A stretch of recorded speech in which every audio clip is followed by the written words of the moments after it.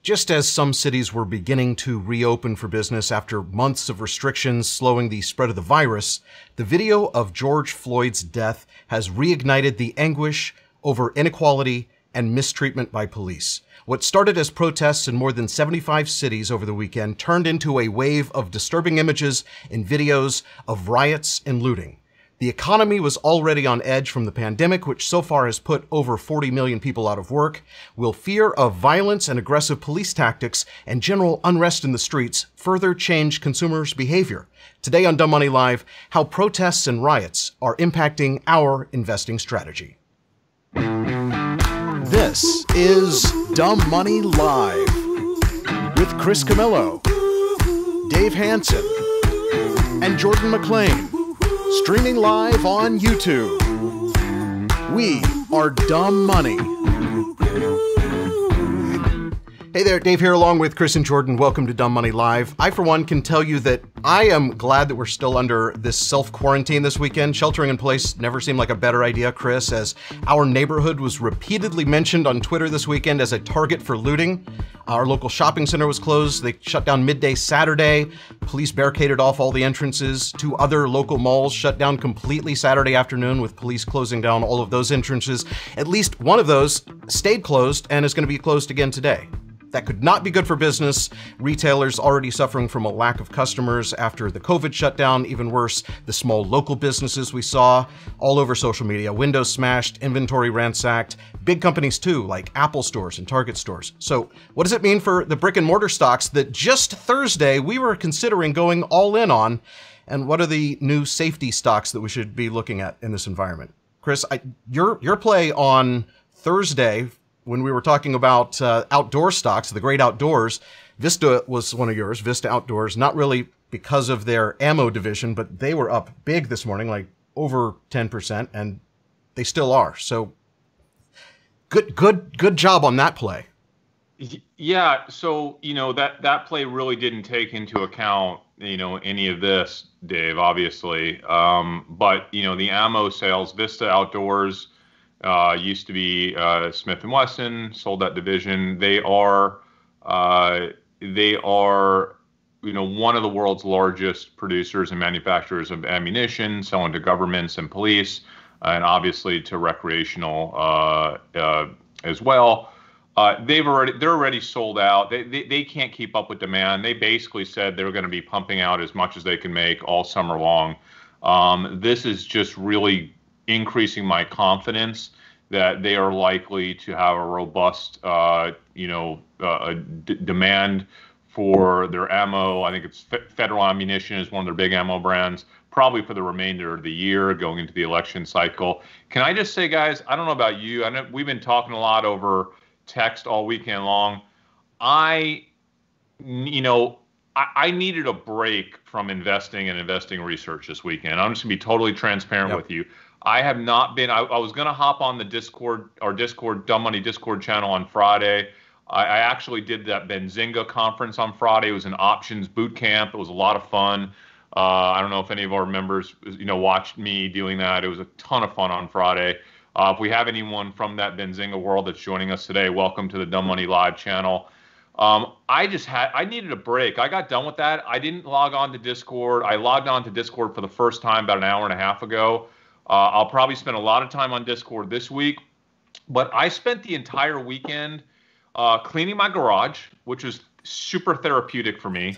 I just needed to forget about Dave, Jordan, I have been on this 15 hours a day for 4 months straight since mid-February. I have not stopped. This is the first time this weekend, with all the anxiety from now, the looting, and our neighborhood being a target, my restaurant being a target.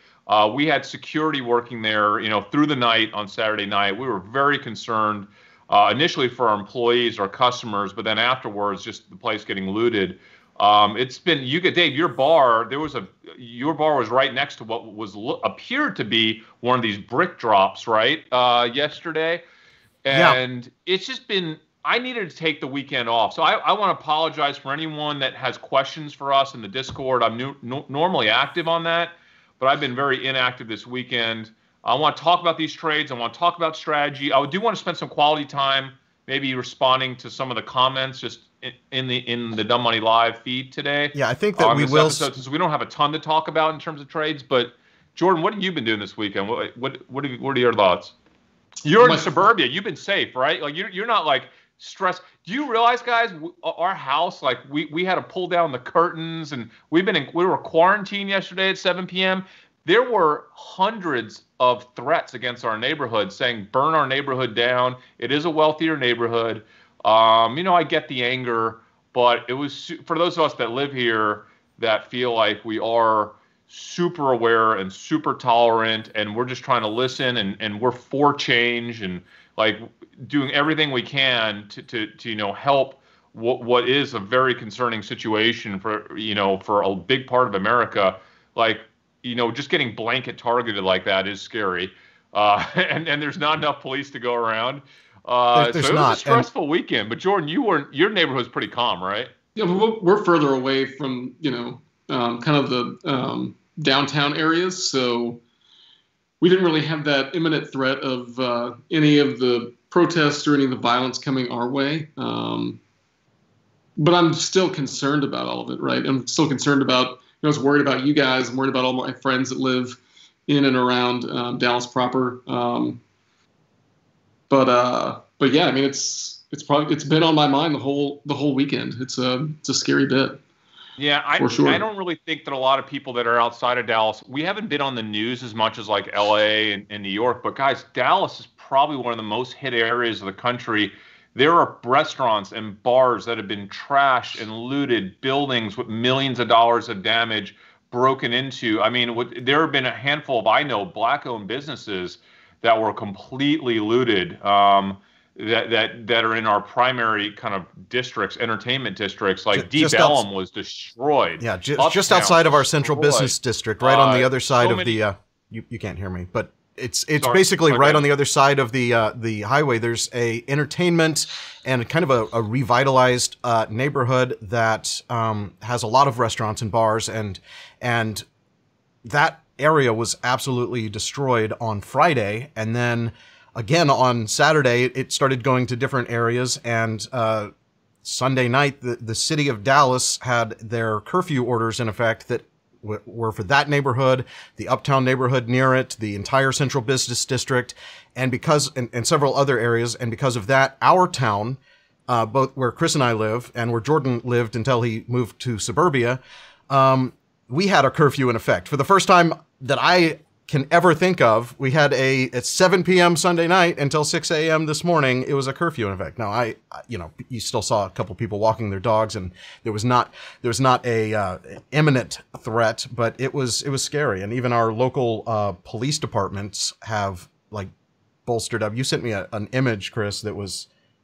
Yeah, they had support from other state departments that knew our neighborhood was a threat. So there were a lot of other police forces that came into our neighborhood to try to help because they saw how big of a threat it was. This is where they park the local fire trucks. This is where they normally park our fire trucks, but I don't know where exactly these vehicles are from, but that was the scene here in our neighborhood.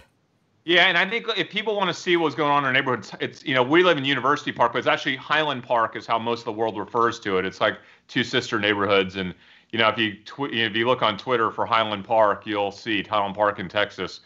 You'll see just the online debate on Twitter over whether or not people should burn down this neighborhood. And there are other neighborhoods named Highland Park. There's one in Chicago. There's one in Michigan. There's several Highland Parks. And so I saw a bunch of people on Twitter saying, there's nothing going on here, but they were in a different state.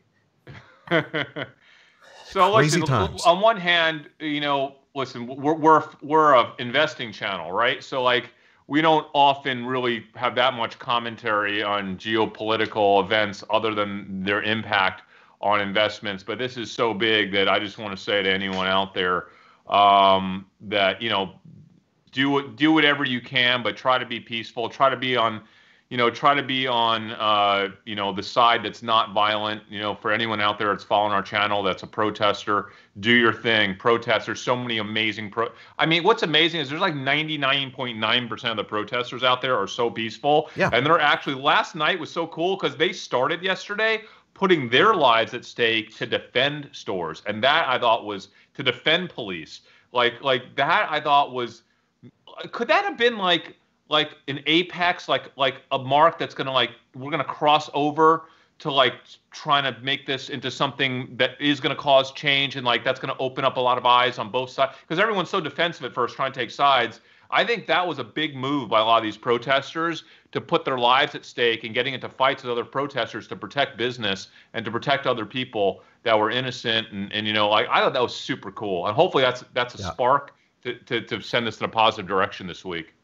No, yeah, maybe I'm too naive and optimistic, but right. Yeah, I mean, I hope so, right? I mean, they're trying to get something done, and what really needs to happen is we need to, get people to be peaceful, get their opinions out there, and try to figure out how to make change happen, whether that's through elections or public awareness. But those are the beneficial things that can come out of this. But the riots and the vandalism and the all the pain, that stuff,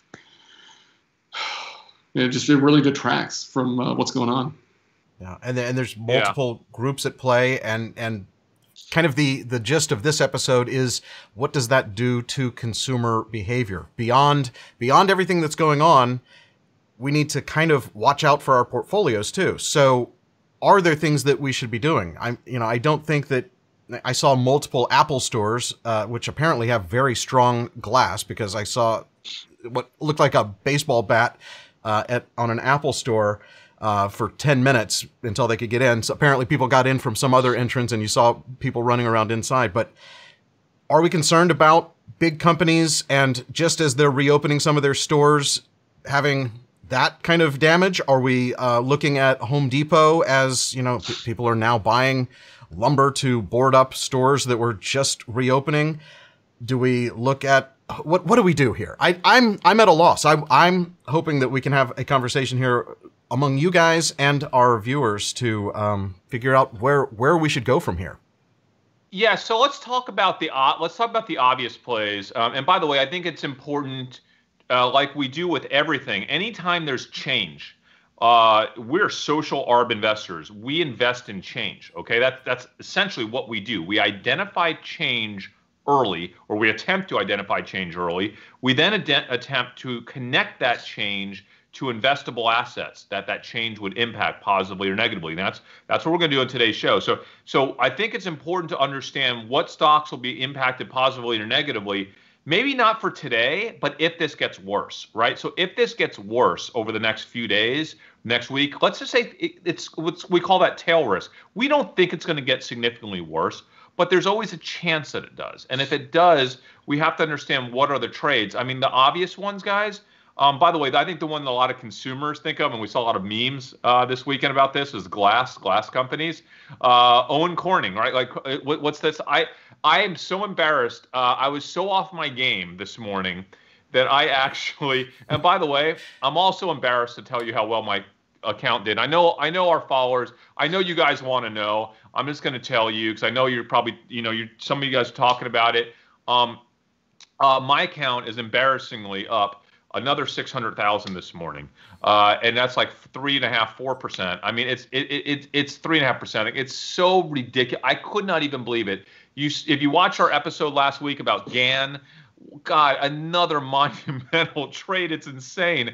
I also bought Ruger on Friday. Right before the market closed, I bought Ruger on Friday, because I thought, you know what? I felt the escalation, and I was like, I think the odds are this weekend more towards escalation than less. And I think even though Ruger was trading really high, I liked it as a weekend trade. I haven't sold it yet, but I do not want to be in like Ruger long term. So that's a trade I'm likely to exit soon, relatively soon.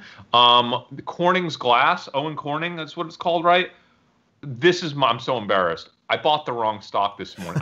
I had this idea that I do not think that the broken glass is going to contribute meaningfully to this company. They're such a huge company. But what I did think was that retail investors would trade this company up. So my concept was to buy it in the pre-market and sell it like midday today, right? So What I did though is I bought the wrong company. I was so busy. I had contractors at my house this morning doing stuff. I'm like, I was up so late I'm on this terrible sleep schedule. I'm up till like 4 in the morning. I got a few hours of sleep. This contractor woke me up at 7 a.m. I was like in a haze. I bought the wrong stock, and I didn't realize that till right before we started this episode. We were talking about it. What did you end up buying? Out of that stock. It was like another Corning. But that trade isn't like. That trade's not like one that I really love, honestly. But there is one that I love.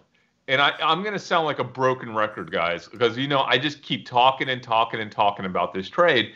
It's my trade of the summer. It worked. Guys, this trade has worked its way into every episode.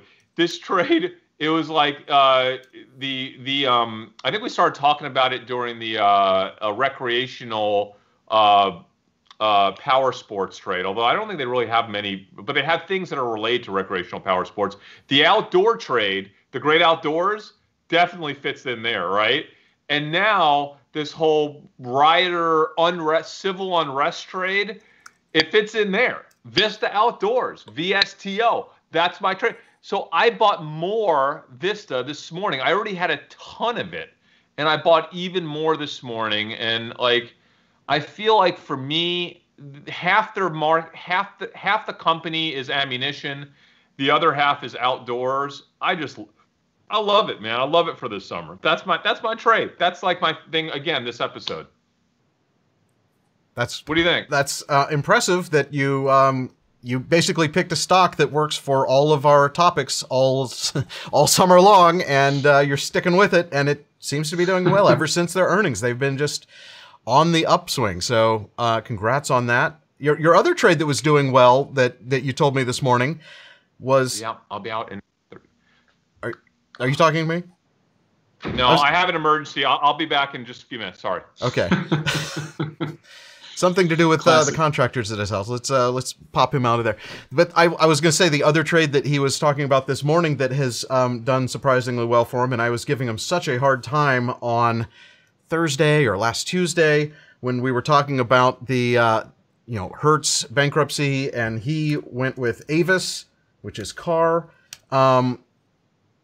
He's done remarkably well in Avis Rent-A-Car because I don't know why, and I was giving him such a hard time. But I love it when someone makes money on this channel, and he's not here to hear me singing his praises for being a great stock picker.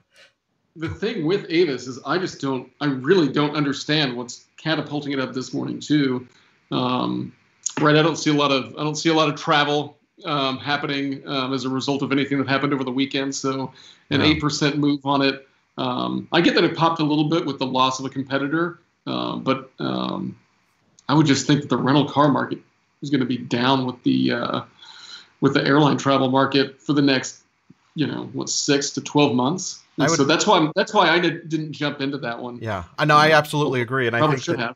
We both should have. I was giving him such a hard time, but the reality is, there are going to be travelers this summer. There are going to be people who move their summer vacation from airplane to vehicle, and if you don't want to put miles in your car, or you want to, drive something bigger, you want to rent, if you drive an economy small vehicle in the city and you want to drive to the country, I can see people renting cars. So I was wrong on that one, but we'll see how it plays out. They were so beaten down that was a good time to buy it. I'm just looking at the comments here. The high conviction trades that he has had are few and far between. But what was his most recent high conviction trade? I think we were all in it. Was it GAN? Yeah, and I'm not in GAN. You're not in GAN. Oh, I never bought it. That's painful. I should have, right? Obviously, and then they announced the deal on between Thursday and Friday, and then the stock just took off. He was telling me that he since buying, he bought like 6 times. I thought I was going crazy buying 10,000 shares of a stock that I really didn't know anything about, and it was kind of this like foreign thing that just went public. And I mean, I've made $75,000, and he has made 6 times as much. That's a move. But what else are you invested in right now? Have you bought anything recently that we haven't covered much?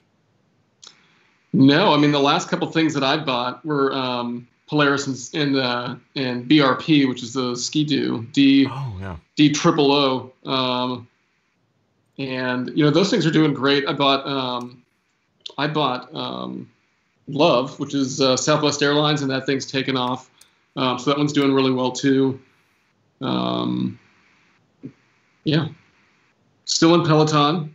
And it's looking like it's working its way back up. That thing dropped a little bit with people cycling out of the stay-at-home trade, but it's it's up today though, so I think we're looking better on that one. I bought several of these ones that we talked about last week in the great outdoor trades, and they're all doing pretty well. I think if I can pull up my account. So somebody just asked, is it too late to buy GAN?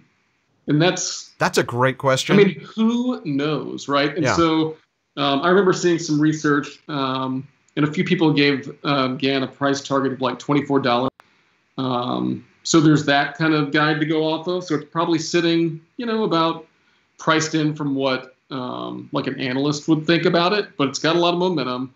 The thing that worries me about it is that they're at like a 200 and something PE.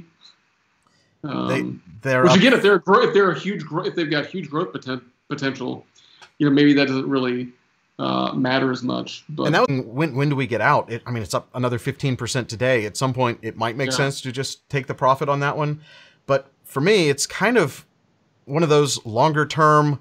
This is a platform play that powers an industry that is growing that I like, that I want to be in. They do both the sports betting and also the online like casino style games that you can play online. And as states are opening, more and more states are doing that. And we see when a state does it, the stock moves.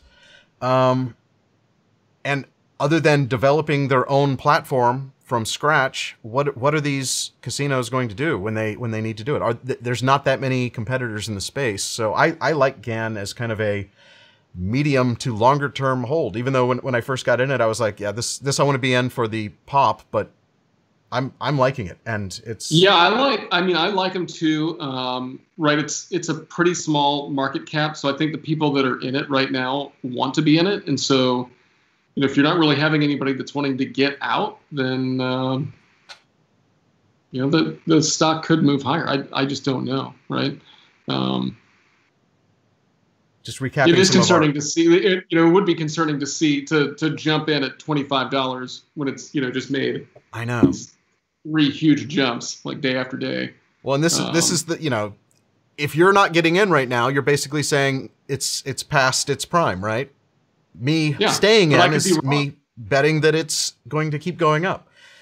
Right. We'll have to keep an eye on that one. I do want to mention though, of the stocks that are up, that GAN is up 15%, nearly 15% today. Our Royal Caribbean options, the ones that we keep talking about, the Cruiser's Gonna Cruise stock, that's up 15% today too. So, and those are what the January 2021 options. Peloton's up, Tesla is up today. There's all kinds of interesting things going on, and as we saw, so that's probably just like a sympathy thing with SpaceX with their successful launch over the weekend. Which did you watch that? That was incredible. No, I watched the false start. The false start launch the day before, and so I didn't want to invest any more time into it. But it was super interesting to watch, just all the stuff that was going on in and around. It seemed like a huge marketing bit for NASA too. It was, and their telecast of it was, well produced as you would expect it to be. But it was good. It was mildly cheesy, but I thought it was really interesting. I would love to take a flight. So I'm signing up for the next one as soon as the price comes down a little bit. I want to go into low orbit. It just seems too cool. But as the roll out of the stocks like the stay-at-home Amazon, Shopify's of the world, Amazon's up today. Shopify is back down. So, and I'm just kind of surprised that Teladoc was down earlier. It's back to unchanged, but it's weird. And then Zoom took off overnight. Do you know what happened with Zoom? They're up 15% today. I don't know what happened to Zoom. I'm not in Zoom, so it's not in my immediate Oh, watch it's not. list. Yeah, it's not in your realm. Yeah, But that's interesting. it is interesting.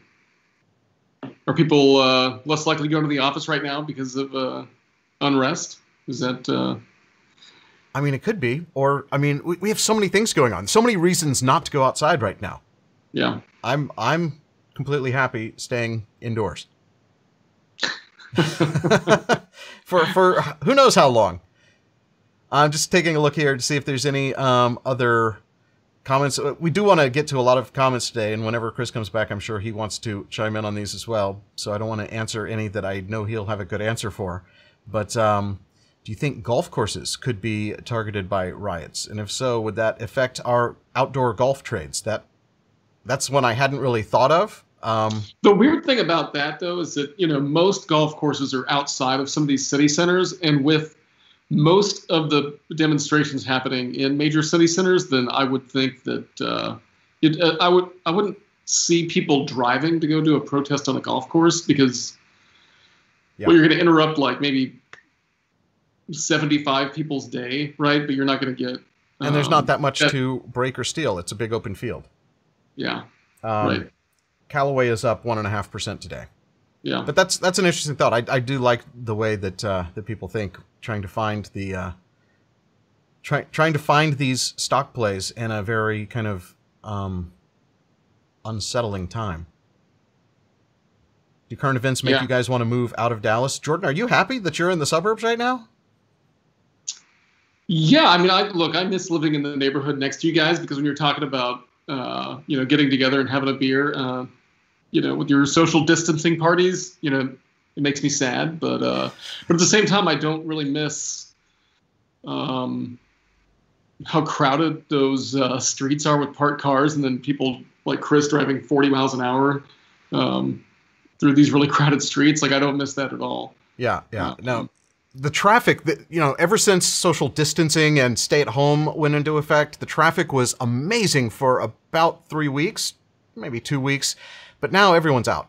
I really enjoyed it. I felt like that our community turned into like a Pleasantville 1950s, no traffic out, a lot of people out walking their dogs, that sort of thing. But it seems like it's just back to normal, and I'm actually shocked at how many people were out driving around this weekend. I had to I had to get out to pick someone up who rented an RV and needed to get home, so I took some highways for the first time in a long time, and it seemed like just normal everyday weekend traffic. It was way more than I expected. JJ wants to know if I bought any Vista Outdoor shares. I did not.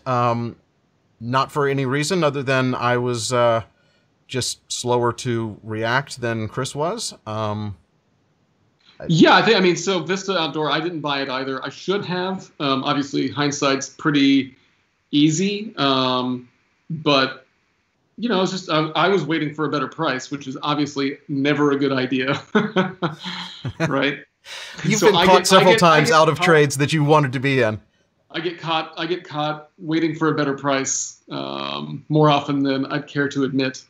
I'm going to check to make sure Chris has not rejoined us. Nope, his chair is still empty. They are saying that his feed looks way better today, though, so I'm very happy that this new setup, they can see each individual gray beard hair. So, man, does he have gray beard hair now? Apparently he's getting old. I don't know. I'm staying young. We also want to remind you to press the like button, because if you haven't done that, we need to wake up YouTube, let them know that we're on the air. We have a good size audience following us already. 430 people, it looks like, live right now, but only 79 people have smashed the button. So do that. We wouldn't be YouTubers if we didn't tell you to do that, and also to subscribe to all of the various channels that we appear on from time to time. How do I get rid of that button? There we go. Let's see what else we have here. It's trying to stay away from the more political, protesty kind of things, but actually it looks like the comments are fairly everyone wants a thing. Everyone wants peace and justice for all. Trying to just see here if we have any good questions. And we also have questions in the Discord group that we might get to a little bit later. So if you guys over the weekend noticed that we weren't responding to things in Discord, that's because we were heads down, but we will definitely be checking in, maybe answer some of those here on the show today as well. Let's see.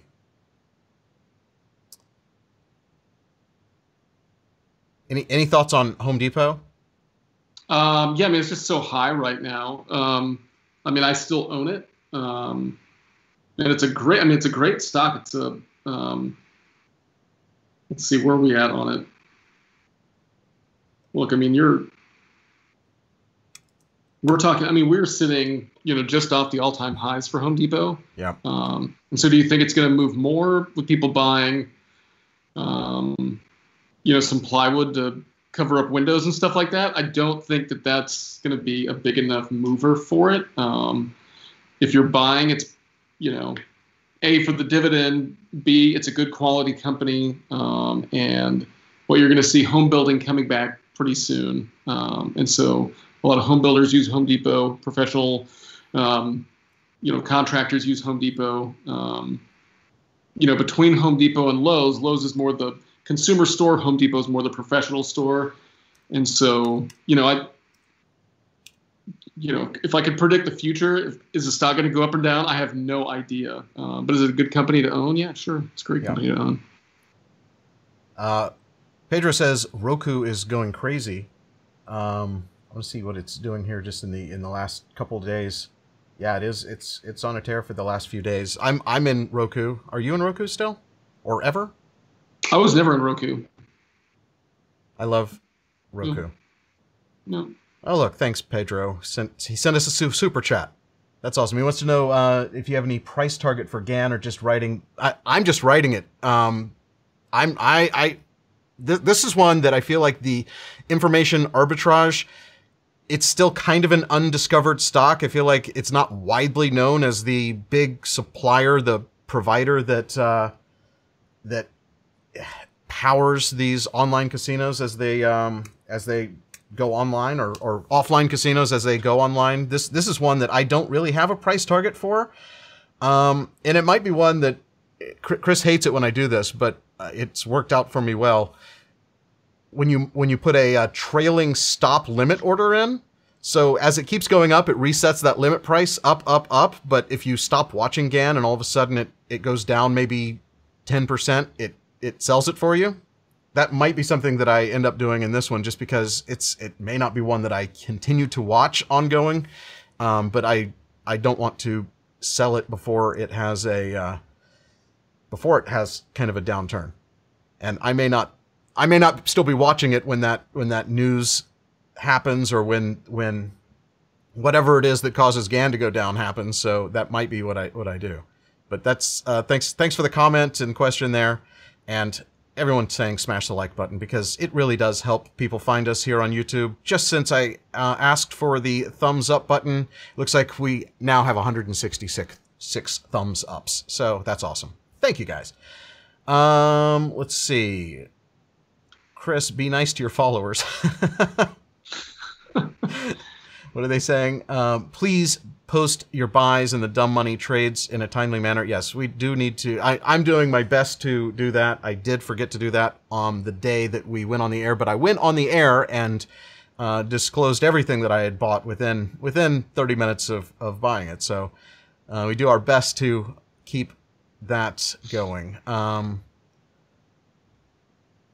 And Chris must have updated his camera with earnings. Yes, he did.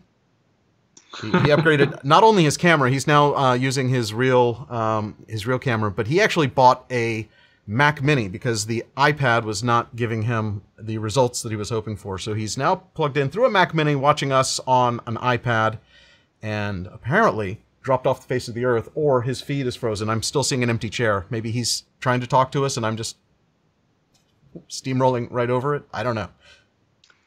Sure he's got some contractors at his house right now, so I'm sure he's solving problems or writing a check or doing something like that.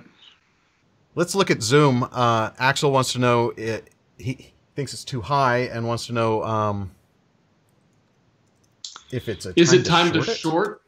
Yeah. So I mean, look, if you have the only time that, I don't want to give advice, but the only time that I would ever consider shorting a stock is if I thought that I had some information about why that stock price should go lower, right? And so just because it's gone high doesn't mean it should then go back low. Might it? Maybe. Might it go higher?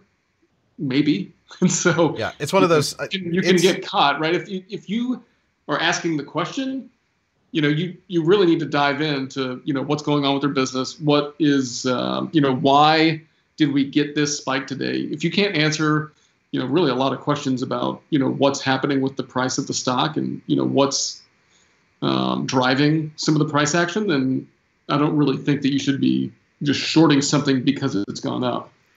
Yeah, no, I completely agree. And on this chart, if you see that orange dotted line, that's where I was, I think, buying the stock. Or if you try to trade the pattern, yeah, it looks like it goes up and down, up and down. But I would not want to be short in a stock like this that is, again, a platform play that for the future of people working remotely more makes sense.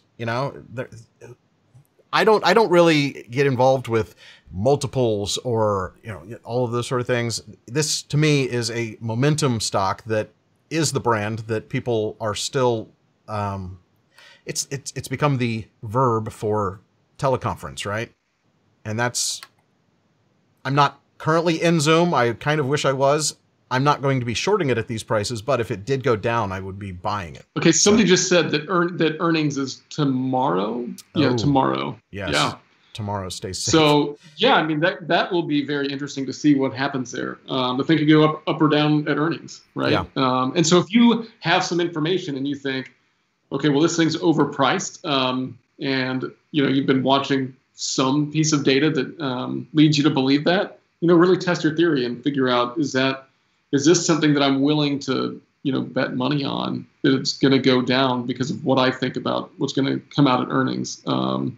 And if you have a high conviction in that and you're not afraid to, lose money, then yeah, I mean, you could play either side of that earnings call. My chart here says that the earnings are on June 4th, but that has been wrong in the past. So if it's tomorrow, it's tomorrow. There was a question for Chris. He used to only make a few high conviction trades a year, but seems to be trading like crazy lately. I think we've talked about this. This is a time where we're seeing an unprecedented, never seen before kind of shift in the way people behave. And it's all about detecting these changes. And so I can tell you that I've talked to Chris about this, and we're both trading way more than we normally do because we are seeing more opportunities than we normally do. And I wouldn't say that most of his trades are high conviction at this point. He's trading on lower conviction trades, lower amounts, but doing well along the way. Like, I don't think that I don't think that his Ruger or Vista Outdoor trades were super high conviction, but he's just playing this kind of momentum move that, playing the news cycle.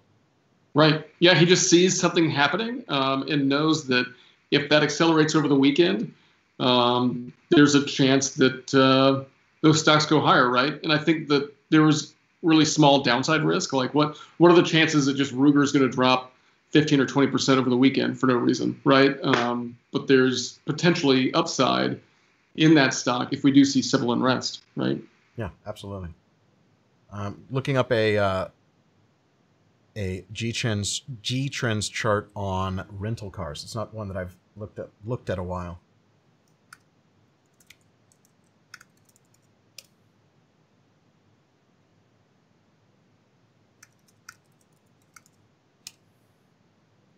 Let's see what we've got.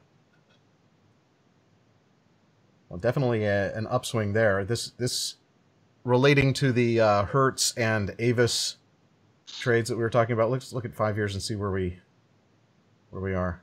Oh yeah, that's a strong resurgence of rental car demand here just in the past couple of weeks. Yeah. No wonder Avis is on fire. And when I say on fire, it's a different time. It's. I did see someone comment that as people's cars are on fire, they might need to rent a car. But hopefully that's not affecting that many people in aggregate.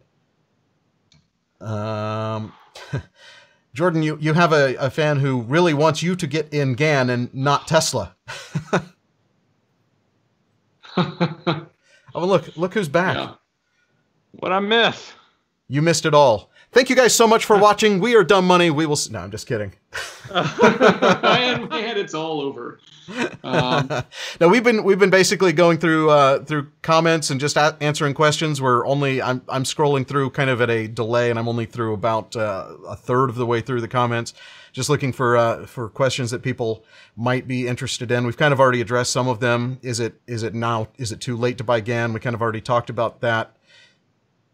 We talked about when people say is it too late to buy something?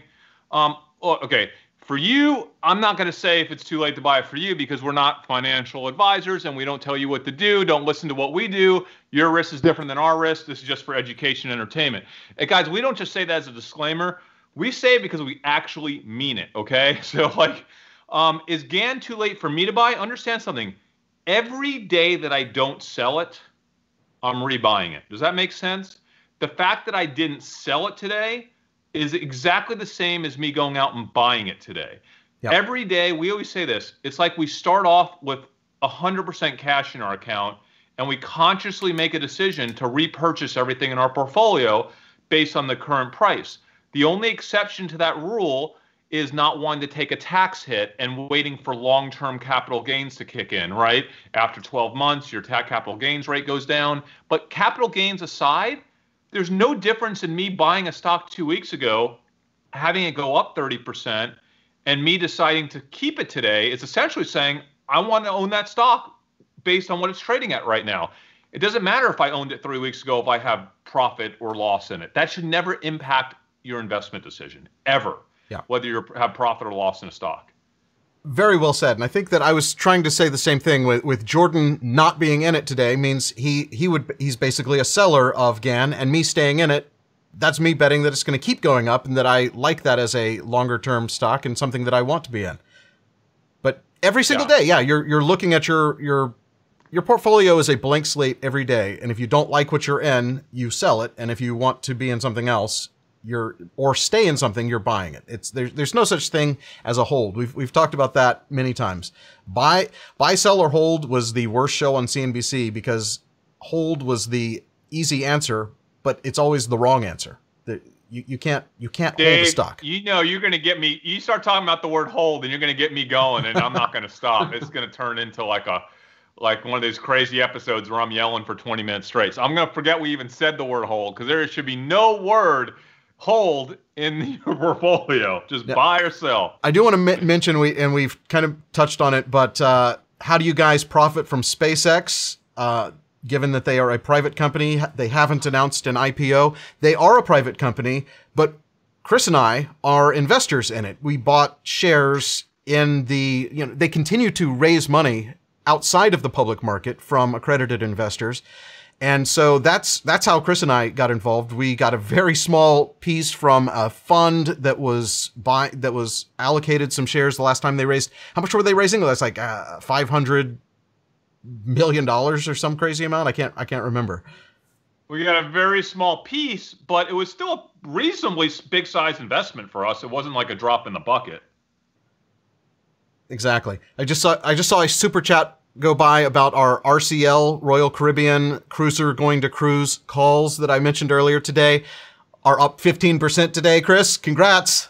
I know that you're still holding those. You may have rolled out of the ones that you were in. I own the ones that are printed on the t-shirt. No, Dave, because we got t-shirts made with the actual option on it, I had to keep those exact. There's no way I could sell those options. I feel like I have to keep those options to expiration. Like I've never felt like that before. I'm not going to wear the shirt like in public And then if someone asks me about it, they're like, "Oh, so you bought those options?" I'd be like, "Well, I sold the other option." No, I'm keeping these options. I'm prepared to lose all the money in that if necessary. I'm going to hold those options through expiration. So, all there is to it. Question here regarding Vista Outdoors. If they can't keep up with demand, do you think that the stock will keep going up? It's hard to tell if the stock's going to keep going up or how investors are going to perceive their situation. The reason why I'm invested in Vista Outdoors is I feel like everything's going right for the company right now. It's a company that's in a turnaround. They were not the greatest of all places the last couple of years.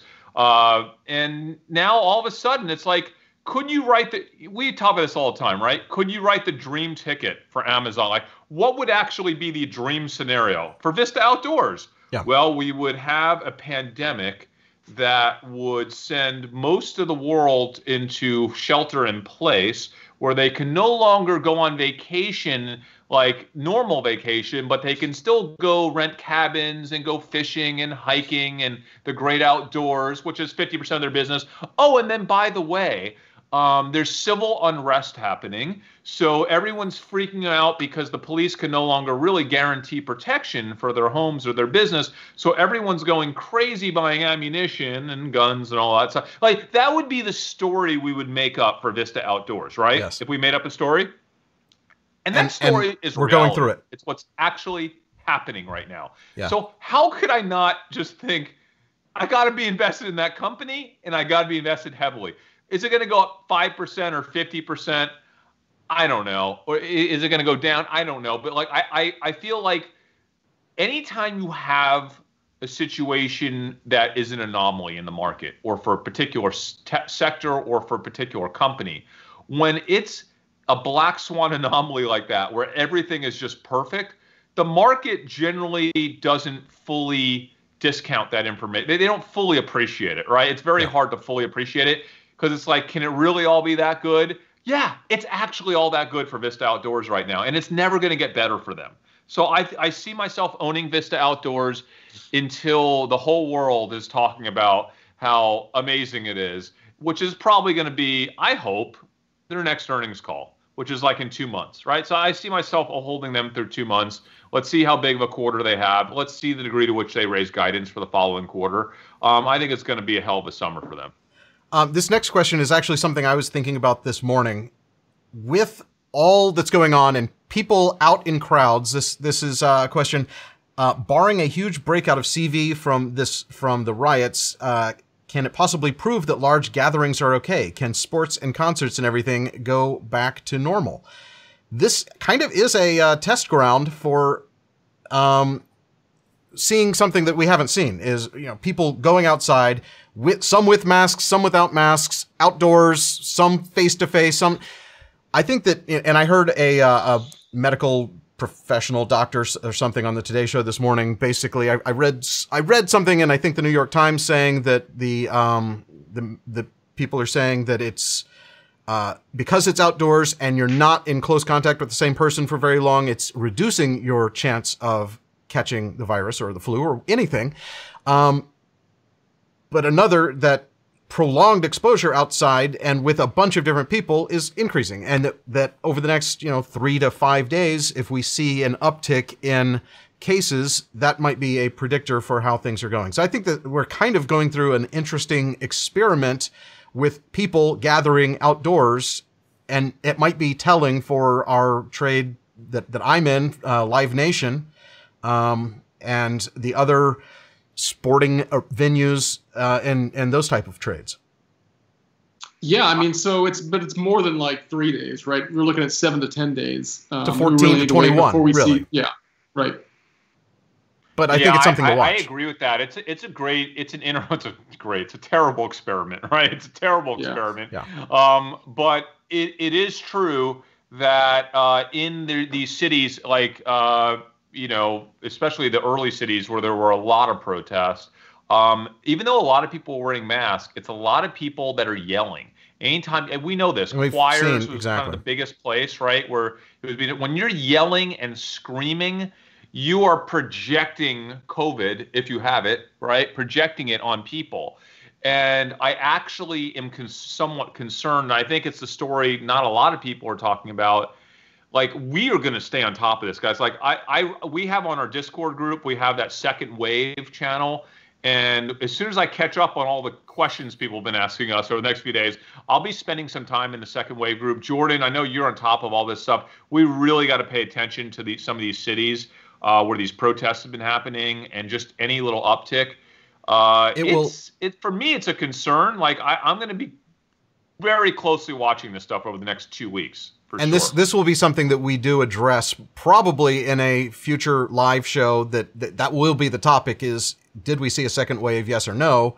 And what do we do? It probably this Thursday is too soon to tell, but maybe sometime next week. That's a topic that we definitely need to cover.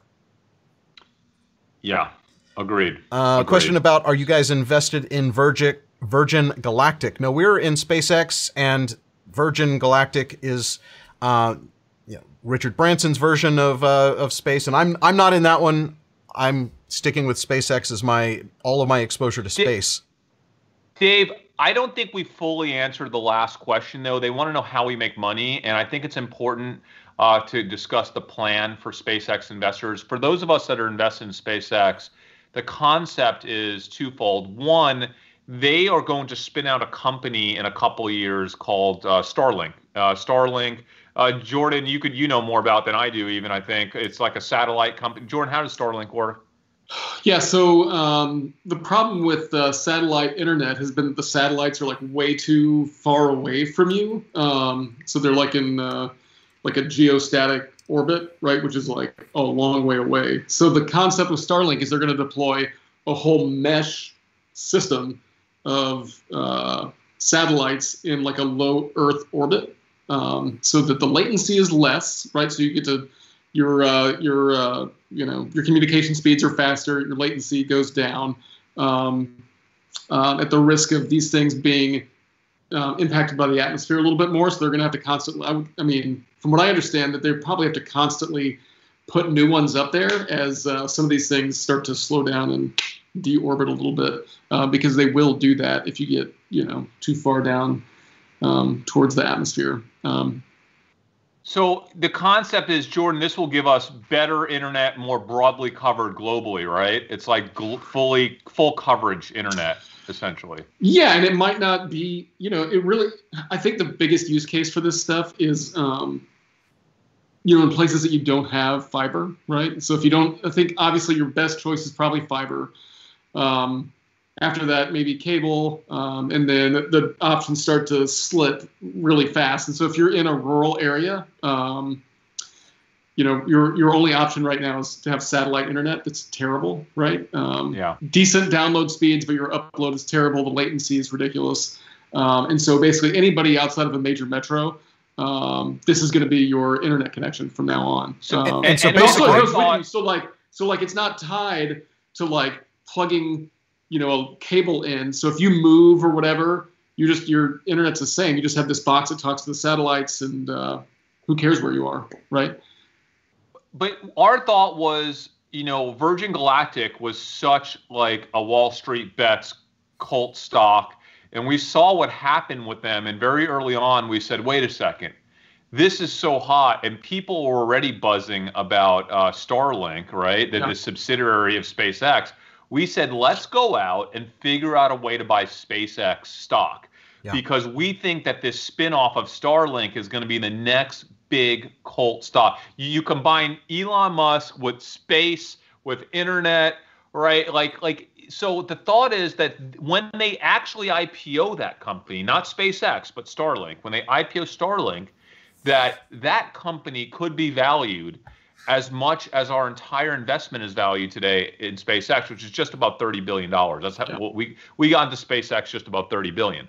So if Starlink IPOs and gets to $30 billion because everyone's like going crazy over Starlink and it's one of these cult stocks, then we basically just paid for our SpaceX investment, and now we own SpaceX for free. Now, SpaceX is a company they say they're never going to go public. We'll see. They say they're never going to go public.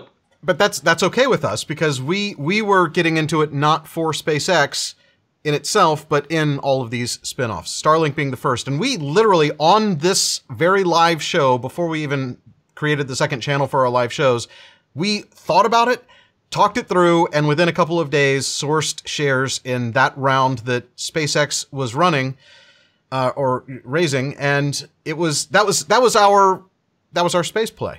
I was in Mexico. Yeah. I was losing all my money in Mexico because I wasn't watching the stock market enough, and that's when we got into SpaceX, because we knew that that was going to be the way to get into their spin-off companies.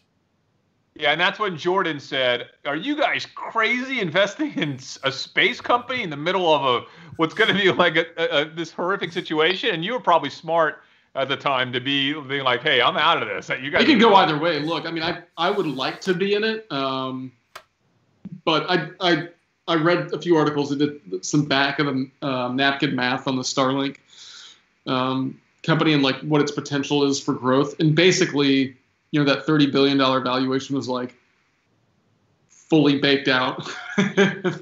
you know, assuming like all these, you know, if it got a certain penetration number or whatever, that, you know, that was basically like a fully baked in price a few years after the IPO, which I don't know. I mean, you know, it seems like his companies tend to go more than some of these valuation prices. Right, Jordan, that's the thing.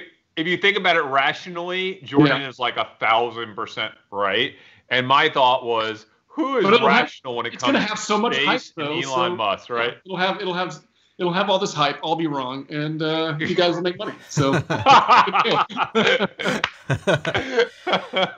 so that's our SpaceX. And by the way, I want to say something else about SpaceX. And this is, I think, a big part of the movement, the retail investor movement, that is younger people getting involved with trading, is that, you know what? When we control our money, we control what happens to this world. And I would love to say that we can make our money back on SpaceX and maybe make a profit. Maybe someday we make a good profit on SpaceX. But even if we don't, I love the fact that I am contributing to doing something great, that I think SpaceX is going to do over the next 30, 40 years. SpaceX is going to do great things for our civilization, for humanity, maybe new discoveries, maybe open up our mind about things. And I love that even if it's an irrational investment, that, hey, we're going to actually do something great with this money. And that makes me feel really good.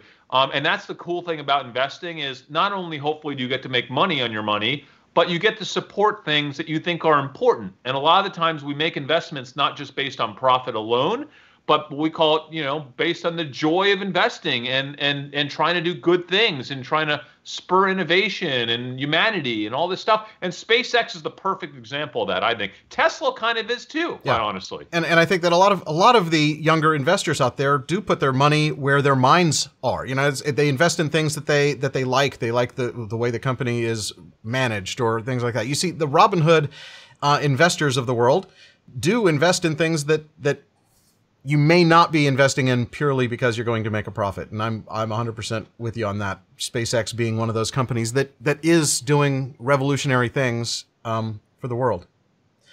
And Dave, I mean, it's got to be the coolest just coffee table talk investment that we have. Exactly. Like when I tell people when I'm at hanging out with other people in the neighborhood, and I talk about investments, like SpaceX, every time now, it's like, oh, they want to talk about that. So it's fun. Exactly. No, it is. And some of those in our startup portfolio as well. We invest in it because we like the founder and we think they have a good idea and they have the right team in place. But we generally just want to support the idea and give it its best chance at survival. And often those are the interesting ones you talk about at cocktail parties too. Yeah. So Justin Feldman was asking the question about revisiting Wynn. Opens up June 4th in States, but they're discounting rooms, and are people really booking up to go to Vegas? Stock has more than doubled from low. So that's one that I'm still in. Chris, I think didn't you sell your Wynn while the president was giving a press conference and then buy it back right after? Yes, I sold my Wynn for I think it was a few hours. I was out of my Wynn position and I got right back in. So listen, Justin, I know you're the biggest Wynn fan in the world.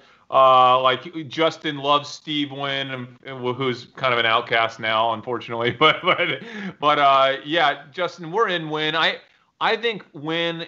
I don't know if they're going to bounce back this summer or this fall. Quite honestly, they're getting back up there, but I'm in it for the long term. I think Wynn is $140 stock at some point in the next 18 months, and I'm more than happy to stick around to the end of this whole mess that we're in, to when we have a vaccine and good news is back and we start the roaring 2020s. And whenever that starts, we think that Wynn and all the other casinos, like all the liquor companies, like all the travel companies, are all going to be on fire, right? So yeah, there's no way I'm missing out on that party.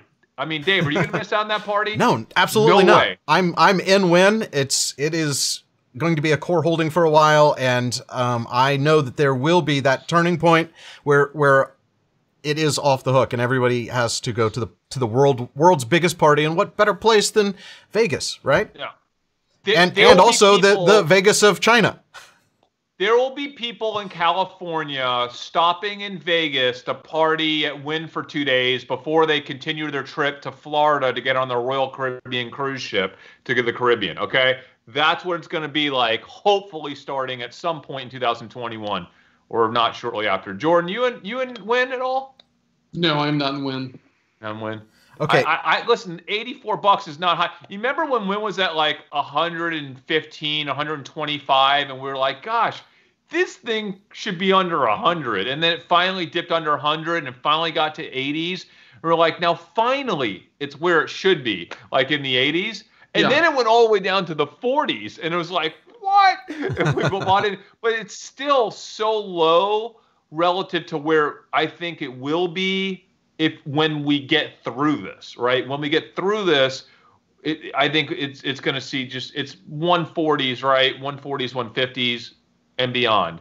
So I love it here in the 80s if you have the patience, and I think they could sell that casino and sell the land to someone else. Same thing with Boston, and they could raise $3 to $5 billion and have plenty of capital to get all the way through 2022 if they need to. It wouldn't be a good thing, but if they need to do that, and they could do a lease back provision, yeah, that's right. That's their backup plan. You know, I am with you on that. Now this next question is kind of an intersection of our outdoors episode last week and today's topic of what do riots and looting do to things. So Corey asks, you guys got to talk about Dick's earnings. It's tomorrow. I'm invested in Dick's.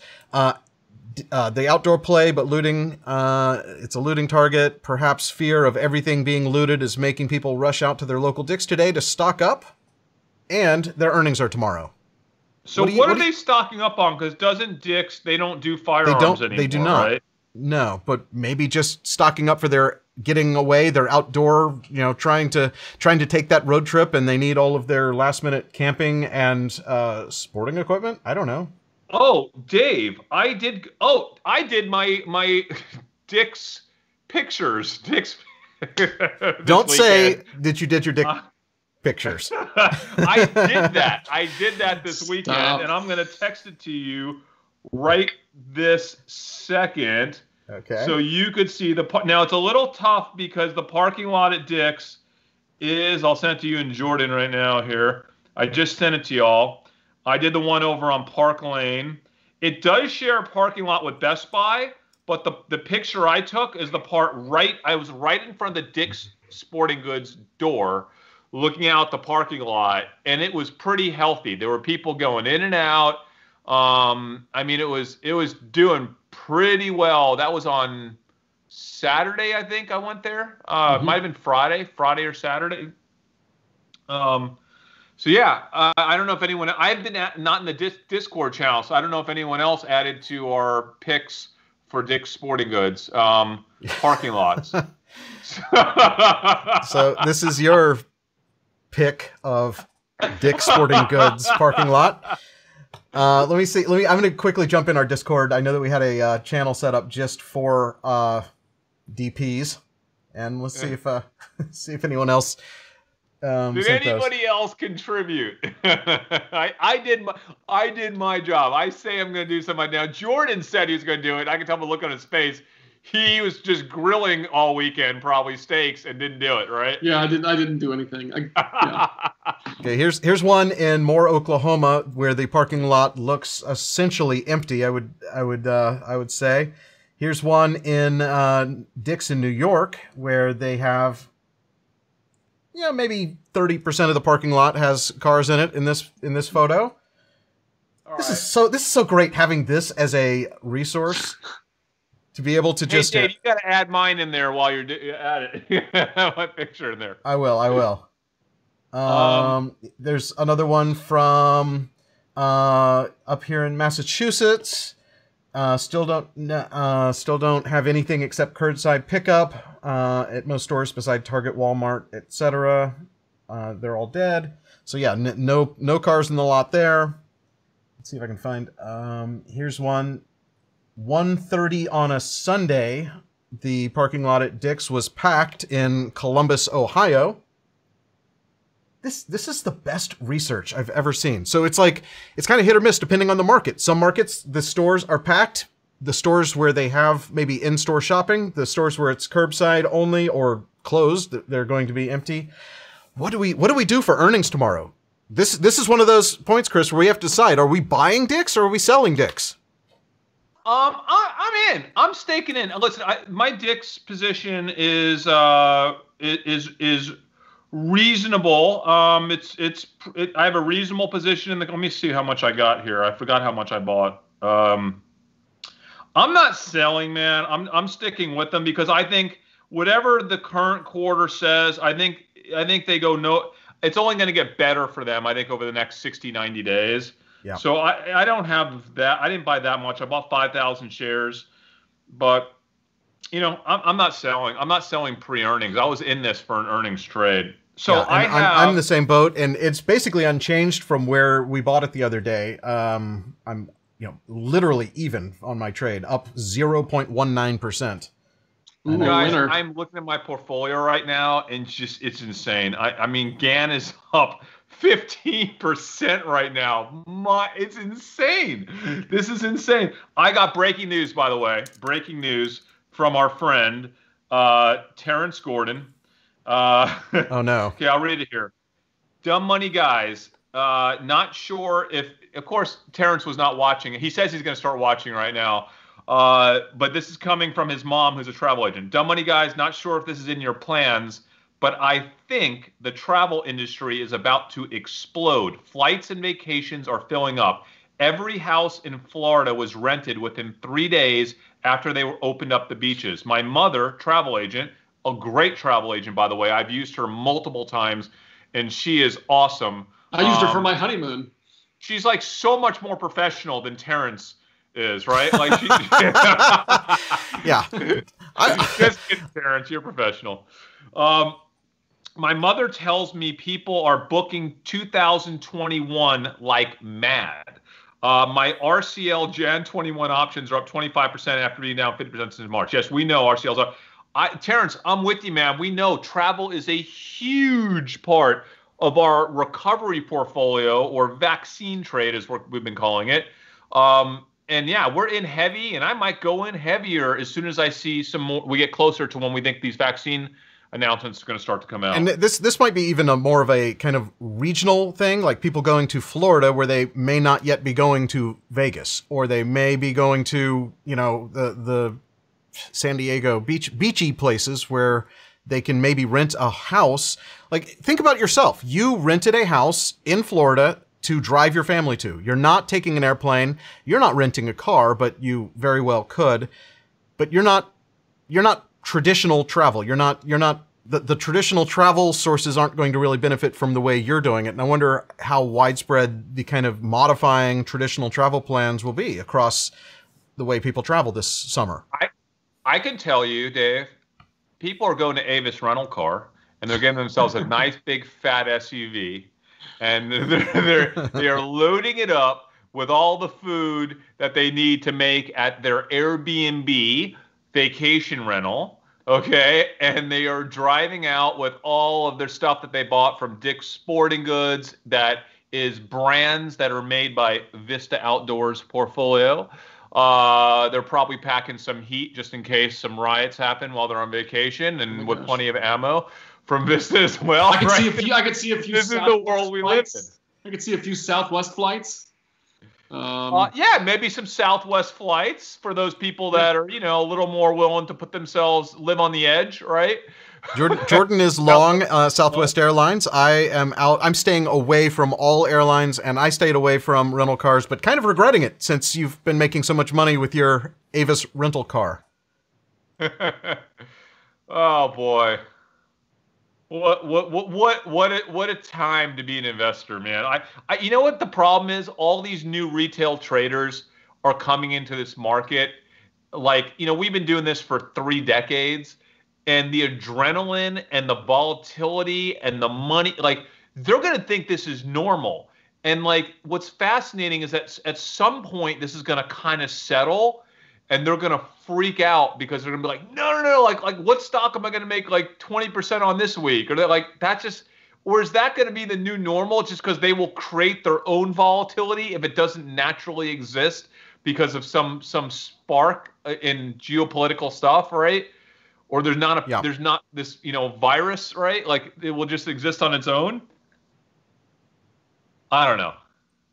When the stock market gets back to its normal, it will be kind of a disappointment for all of the people who this is all they know. We haven't seen anything like this. This fits into the way we like to trade, unlike any other time. And we actually, when you were gone, Chris, answered a question about the question was basically, normally you only have 1 or 2 high conviction trades per year, and you're not an active trader, you're not a day trader by any means. But no. This is a very rare time where you're trading way more frequently than you normally do because everything is so volatile, and because there are so many things that play into information arbitrage, the information edge, that you're way more active than you normally would be. But this is not normal, and this is not something that's sustainable. We trade change. Like, people say that they trade like market volatility. We don't really do that. We trade life volatility. When there's volatility in real life, meaning consumer behavior is changing, culture is changing, like that's what we trade. So usually there's not this much change happening in the world, but right now there's so much of it that this fits, like this is so up in our wheelhouse. This is like the stuff that we've been planning for forever, and it actually has happened, right? And so this is what we do. This is where our methodology really, really kicks in. Well, they want us to keep making these great calls so that they can move out of their mommy's house. We're not making these calls for you. We're just telling you what we do. We're not stock advisors. We are just telling you what we are seeing in the market and sharing what we like to do. And as you've seen, Jordan is cautious, and so I think a lot of people follow you, Jordan, because they know that you're like more hesitant to jump in. Well, the thing is, so I'm not actually that cautious. I'm a processor. I like to be able to process information, and in this market, it's really hard to have enough time to fully process it, and you've got to act if you're gonna capitalize, right? Because all these things that Chris is making a killing in, I've been researching, and I understand everything about them, and I just let them slip a little bit too far away for my comfort, right? And so, it's a tough deal, but I invest in startups, and I've very risky things. Yeah, but I'm not the first to jump in either. So right. Chris will jump in, and then I'll see it go up 10%. I'm like, yeah, I still believe in what he was saying, so I'll get in, and then you'll see it jump up a little bit, and then maybe you'll get in. Okay, this is actually a good question for this episode. Let's say that the unrest and riots keep going for a week or two. What would that move equity markets lower? But I don't know what to think about that. Yeah, I think they would. I think that sort of unrest that's sustaining, that could start to impact the economy, right? Like restaurants, like people just not going out, not traveling as much. Like they're not traveling much anyway, right? But like we're trying to like to get part of society, those of us that are willing to take risks, not me, but those of us that are willing to take risks, those people are starting to do things. And that's starting to get the wheels turning. And anything to kind of, you know how hard it is to get that wheel turning? Like at first, like a snowball. It's tough at first. Yeah. But like anything to pause that would be concerning. It's absolutely concerning. And I'm keeping a close eye on it. I hope this stuff blows over the next few days. But if it doesn't, if we get into another horrific weekend this next week, I might put a hedge on my account, you know, for I could totally see it doing that. Except for like a few things that make sense, like you know, ammo and things like that. I was actually really surprised to see just an overall green day. Yeah, well, you know, I was a little nervous on the open. We saw basically futures were showing as going to be unchanged, which is, you know, definitely not enthusiastic for the market. So yeah. I was a little nervous at open, but I didn't change any of my positions. I mean, my portfolio is trading like the Dow is up 1,000 points right now, and it's up 96. Like it's insane. And that's the thing. Like when I checked my portfolio yesterday, I looked through it and I was like, is there anything here that's super concerning? And so, listen, I'm going to hold my travel stocks. That was concerning, but a lot of the stuff outside of travel and like, you know, entertainment, Dave, like, you know, the Live Nation, I felt pretty good about. I'm like, a lot of this stuff is actually kind of defensive when it comes to this environment, whether it's outdoor stuff, whether it's, you know, like I said, you know, Vista, or even the you know, technology stocks. Right? I don't think that stuff is going to get impacted too much. Like if people get concerned, I'm not invested in Target, right? I'm invested in Amazon. And if it ends up that half the country, the Targets have to close their urban stores like they are here in Dallas, like that's going to only help my Amazon, right? Yeah. Trade. Yeah. I'm not trading Walmart. I'm not trading a lot of these brick and mortar stores yet. I think the one thing it did is, yeah, we were on Friday or Thursday considering moving more into the brick and mortar stores. The what is it? Yeah. The TJ Maxx's and the Dollar Generals and those kind of stores that have been doing very well. This might not be the time to jump into brick and mortar because of I'm taking more of a wait and see approach. I'm not jumping in where as of Thursday, I was thinking that this was going to be the week that I was going to selectively get into some that are more focused on brick and mortar with a good e-commerce presence. Yeah, Dave, that was our episode today. Was supposed to be on that, and we decided to delay it, right? So, like, I agree. I'm just putting a pause on that thought for now, and because like Dick's Sporting Goods is one thing. They have a pretty good e-commerce presence, obviously. So I'm going to stick with them for earnings, but it's not a high conviction trade. Like Dick's Sporting Goods is a relatively small trade for me. By the way, is anyone going to loot Ross Dress for Less? That seems like a lot of effort for really cheap stuff. I don't see them high on the loot list, but you never know, I guess. I mean, it's to me, it's more a question of access, and if they're in, you know, the areas where looting begins, everything's at risk. And if you're kind of like, I'm trying to think of where our Ross is. It's inside of a building, and then inside of like you have to go down an escalator to get into the Ross. Is that normal? I don't know. That's the only one I've been to. We have like one of those weird new urban Rosses. Like they don't do that. And most Rosses are just in a strip mall. Okay. Because we also have an urban Target in that same shopping center that you have to go through. Like you go into an office building and then up an escalator to get to the Target and down an escalator to get to the Ross. Yeah, that might be the last surviving Target in the city, honestly. they might be the only one that's open. But it's a totally different mix of products there, too. That's a way smaller footprint in that store. And it's an interesting thing that Target's doing. And I like that concept. And we'll see if they do that in more cities as, you know, it really depends on where people end up moving. If people move to the suburbs or beyond and can telecommute and use Zoom for all of their working needs, that's one thing where Target doesn't benefit other than their online e-commerce.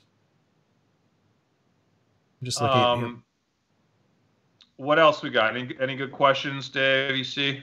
I'm just reading through. We've actually already addressed it. A lot of these comments came in, and I'm only about halfway through. I didn't want to lose my place, but people are commenting on things that we commented on like 30 minutes ago.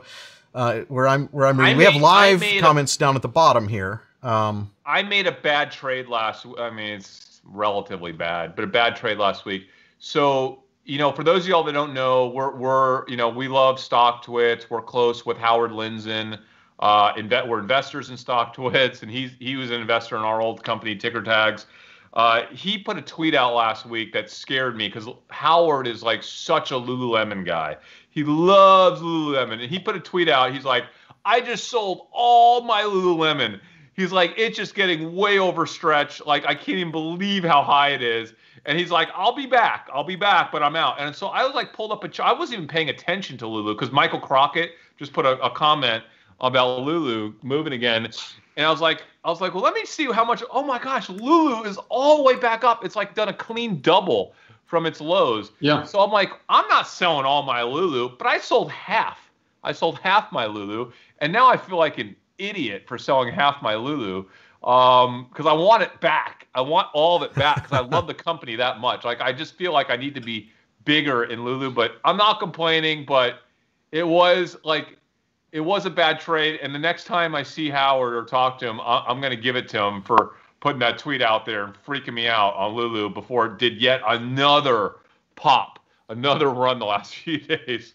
Yeah, and Lulu's one of those that for whatever reason, and I don't really even have a good reason, but I just haven't added it to my portfolio, and I regret it every time it goes up and has these amazing earnings and good news, and everything's great for Lulu. Great for your portfolio. I saw a comment cruise across because I'm wearing an Under Armour shirt. What do I think about the Under Armour stock? I'm not buying it. No, they're at all. I feel like they're. Here's the thing. I mean, some of the things they've tried to get into, they've totally failed at. Tennis shoes, they failed at. Women, they failed at. I just don't see real growth for the brand right now. No way am I. It's a turnaround story that they're like, it's a turnaround story that they've had the greatest brand, and their turnaround was basically, how do we cheapen the brand to pump up sales temporarily, right? Yeah. To like, now they're selling them in like Kohl's and all these places, and I'm like, that looks awesome short term. They can fill the channel with these massive brick and mortar discount stores like Kohl's, but what does that do long term to the Under Armour brand? Like, absolutely kills it. It killed it, right? Because it's no longer a premium brand. It's like a Hanes. This is like a Hanes T-shirt to me now. Okay, but Jordan, all right, let's play the other side of the Under Armour story, though. Yeah. How are we wrong about Under Armour? We're wrong about Under Armour if they can pull off what Michael Kors did. Michael Kors did the same thing, okay? Yeah. They basically went cheap, all right, and they went wide distribution globally. They tried to become, and everyone was wearing Michael Kors, and it was so cheap, anybody could sell it. You want to sell Michael Kors at CVS? We'll send some to you, like, and yet it worked so well for Michael Kors for years and years. I don't know if I don't follow the brand right now. I don't know if it's still working for them. So Under Armour might have a successful transition. Like, they're giving up trying to go head to head as like a premium brand with Nike, but they're going to sell out. They might be able to pull off a decade-long run as like this mass distribution brand. Hey, I don't know, but I'm not putting my money on that bet. Okay, I'm not going to do it because Jordan, you're right. They had a three-legged stool that they touted for years. They were like, we're going to kill it in international, we're going to kill it in women, and we're going to kill it in shoes. And if we can kill it in those three areas of opportunity, the sky is the limit. They failed with shoes, they failed with women, and international, there's still a question mark there. But based on the reputation of the brand, internationally, they like strong brands, right? And so I agree. I'm out on Under Armour. Yeah.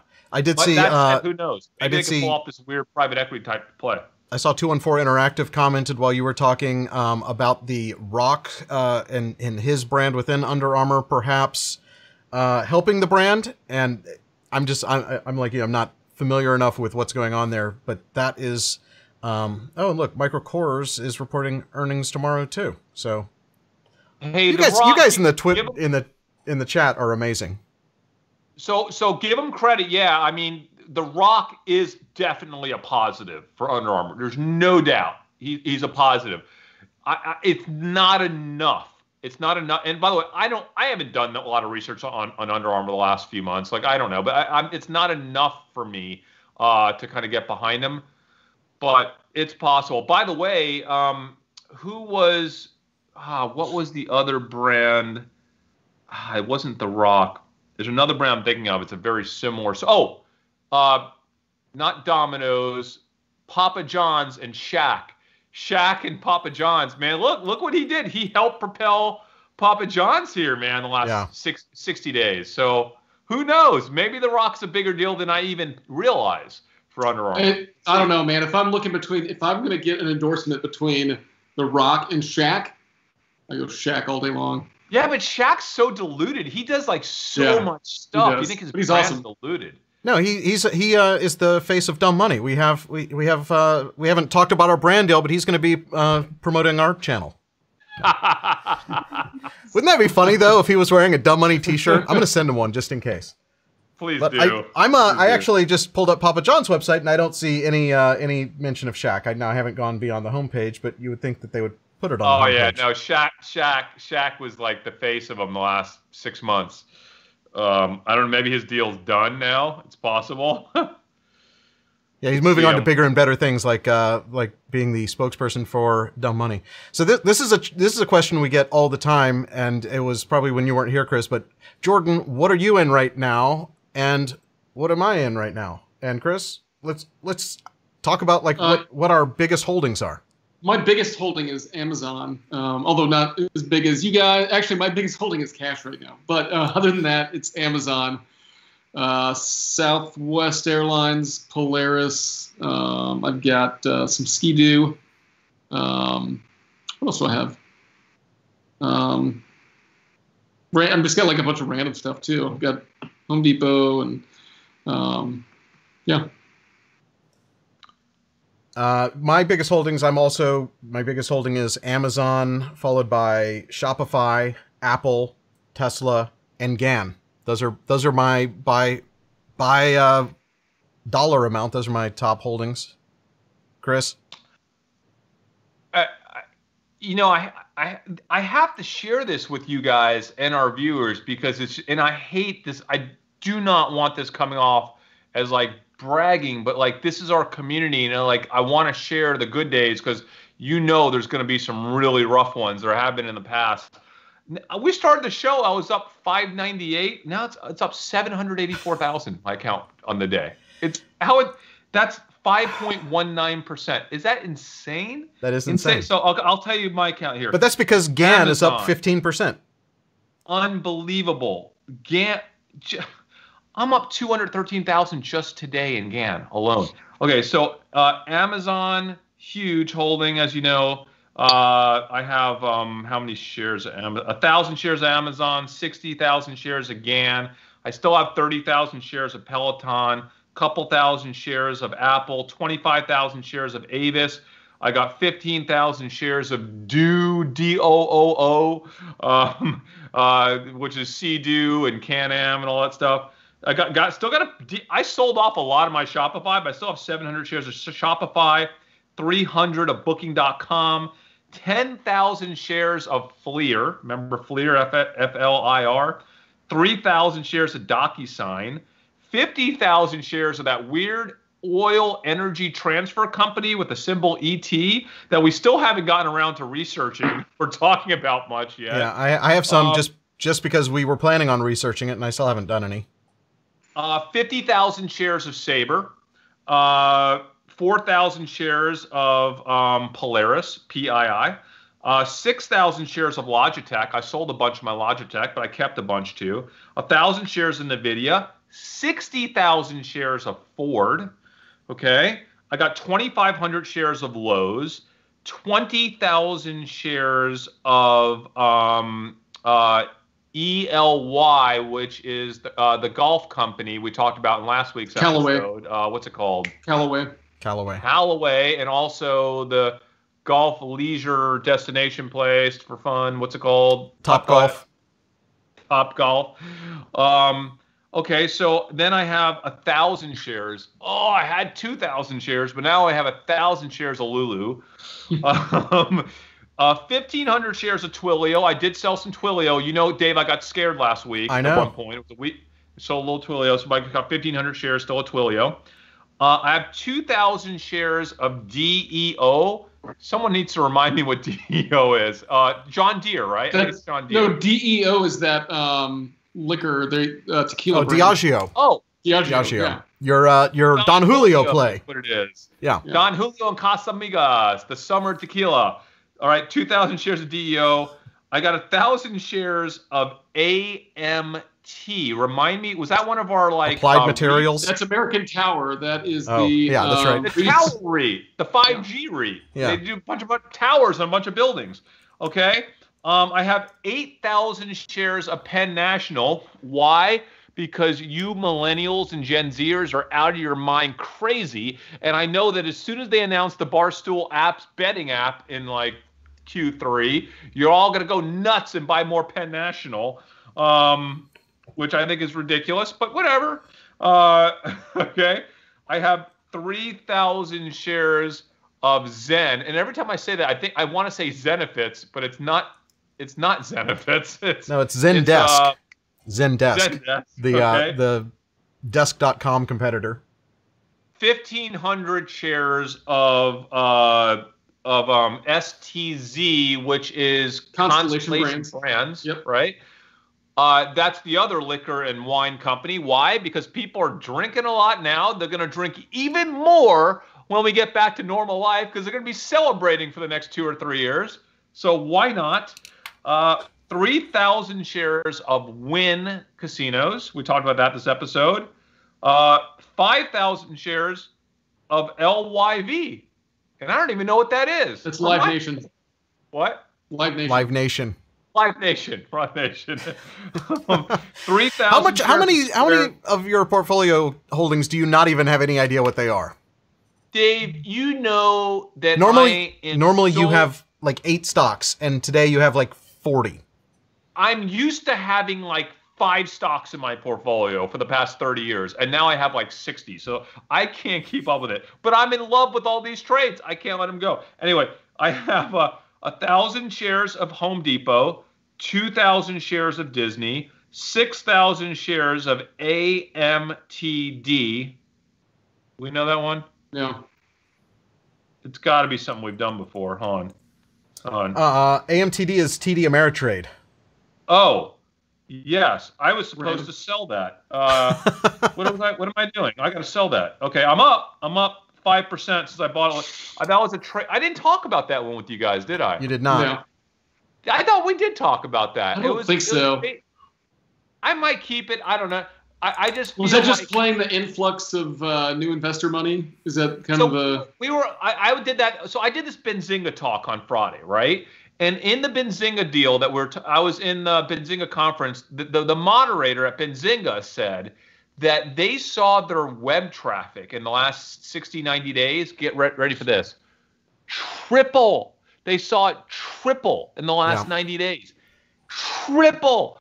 That's how much interest there is in investing right now. And I saw Charles Schwab had a similar one of these brokers. Yeah, I saw a similar stat. And I can't remember where it was, but they had an insane influx of new traffic to their website. Maybe it was in a Web Trends or something, but there is a lot of new money going into what do you call it? Into the stock market.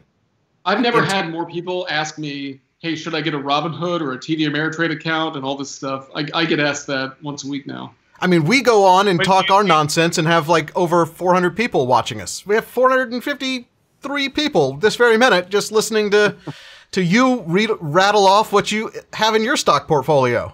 And Dave, first of all, I'm only halfway done. And second of all, by the way, can our audience give us some credit? Like we get contacted daily by these online brokers that are trying to pay us to promote them on this channel. 2 free stocks. And we're like, You what? 2 free stocks down below. We do not have 2 free stocks down below. We're not sponsored by anyone. You know why, guys? Because we respect you so much. We're not taking that dirty money. We're not going to take it. We're just going to tell you what we think, and you can't pay us off to talk about your brand. You know I'll live to regret that. Someday someone's going to make us a someone's going to make you an offer you can't refuse. And we'll be wearing Benzinga hats and like all 9 yards when Jason Rasnick wires me some money someday. But no, someday. But right now we're not touching that dirty money. Next time I see you wearing a Benzinga garment of any type, I'm going to ask where my money is. I'm not even going to say that name again unless Jason wires me some money. Like I want some money if he's watching. All right. Anyway, I have 4,000 shares of Royal Caribbean, as we've talked about this episode. 5,000 shares of DKNG. Well, that must be Dick's, right? That's Dick's Sporting Goods? No, that's DraftKings. Yeah. DraftKings. I forgot. But again, that's another one of those stupid millennial trades because you guys are gonna bid it up way bigger than it should be. So I'm just riding on your coattails on that one. Absolutely no strategy there. I have 500 shares of Netflix, and I'm a little light in Netflix right now because I feel like this is not a sweet spot for Netflix. I made so much money in Netflix this last quarter. I took most of my profits. I couldn't quite sell it all, but I'll probably get in heavier at Netflix at one point. 5,000 shares of UDR. That must be a REIT, right, guys? No idea. UDR is... Let me look it up. UDR. UDR Inc. I don't know what UDR Inc. is, but that's a ticker on the NYSE. I see a photograph of apartment buildings when I'm looking at their quote. So it's one of those residential luxury. Yeah. A luxury apartment REIT that I liked. Yeah, I remember you talking about those. Yeah, I remember when our builder, our buddy Robert, one of the greatest builders in town, other than our other buddy Ryan Osborne, told us that his apartment buildings were like paying 100% of their rent basically, and we're like, okay, we need to buy one of these luxury apartment REITs. Yeah, you got in that one, and I got into a different one, which is up big today. It's not one of my top holdings, so I didn't mention it, but BRG, I think, is the one that I'm in. Blue something group. Blue Rock Residential, and it's up almost 6% today. Nice. Mine's only up 2.6. But how about M as in Mary PW? That must be a REIT. I had 10,000 shares of that. That's got to be a REIT, right? Maybe the medical properties trust. Yeah, medical properties. Yeah. Yeah. And then I own 5,000 shares of Dick's Sporting Goods. We already talked about that. Oh, here's a stock that I maybe want to do another episode just on, Dave, because I feel like it's trading at a level to where there's still some really good upside. Roku. I have 1,500 shares in Roku, and I'm contemplating going in deeper on Roku because I feel like it's been unfairly kept down right now. That was one that came up earlier when we weren't on, when you had gone to deal with an emergency, and they are trending up today, and they are not at all-time highs. Roku's a company that I like. It's in my portfolio for sure. We just got to do more work. I know if Justin Feldman's still watching, he's hating this because he thinks his Roku's going to zero. But I have Roku, 1,500 shares, 2,000 shares at Expedia, and that's really just my way to participate with Dave and his Airbnb private investment that he left me out of. So I gave you a chance. There was an allocation for you. You declined. I pulled the Jordan and just couldn't pull the trigger on it. But you know, they own VRBO and HomeAway, so I'm competing with Dave's Airbnb. But listen, Dave, if Airbnb does well, VRBO will do well. They rise and fall together. 5,000 shares of Yeti. That's one I don't want to have for much longer, but for now. 10,000 shares in Mastercraft. Jordan's the guy that skis behind his boat. I don't, but I own the company that does that, Mastercraft. I'm judgy, so I use a Nautique, but Mastercrafts, they're fine. They're fine. They're not public though. Yeah. Mastercraft's fine as a stock. You just choose not to surf it. It just makes me nervous to buy a stock that's that thinly traded. What? I know, but I had to. I felt I had to. Yeah.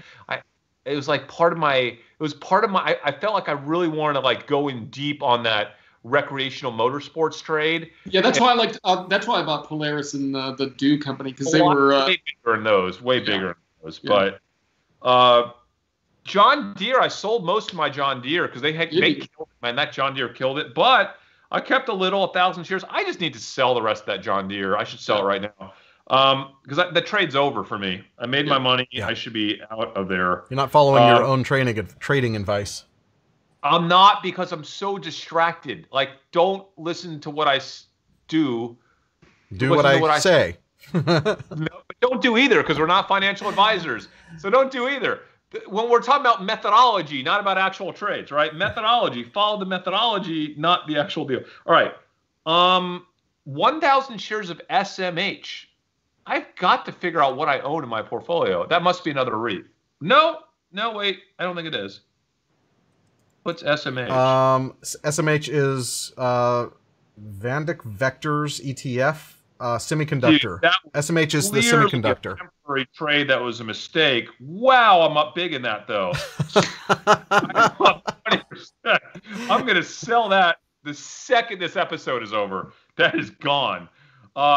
2,000 shares of Ruger, maybe the most timely trade ever. I bought that with like 5 minutes left in the market on Friday, okay, before it closed down on Friday. I got those Ruger shares. Oh, Chris, listen to this. Michael Crockett, gambling revenue down 93% at Macau, and then the rest of it went off the screen. Wait. Oh, in Macau for win? Yeah, I don't know if it was win or not, but the comment went off the screen, so I didn't. Yeah. No, they're doing terrible over there. Like Macau has not yet recovered, not even remotely recovered. I know something that. to keep in mind. Keep it in mind. But the investors of when they all know that. Mark's comment is so true. You are more like a mutual fund now than ever. You used to be a pick a dozen stocks, and now you're just no, that's not true. Because this is a special moment in time. This is like not going to continue. Each of these stocks represents a thesis that we're trading right now. Some that you don't even remember. Many opportunities right now. Yes, I get it. I'm in way more than I normally am too.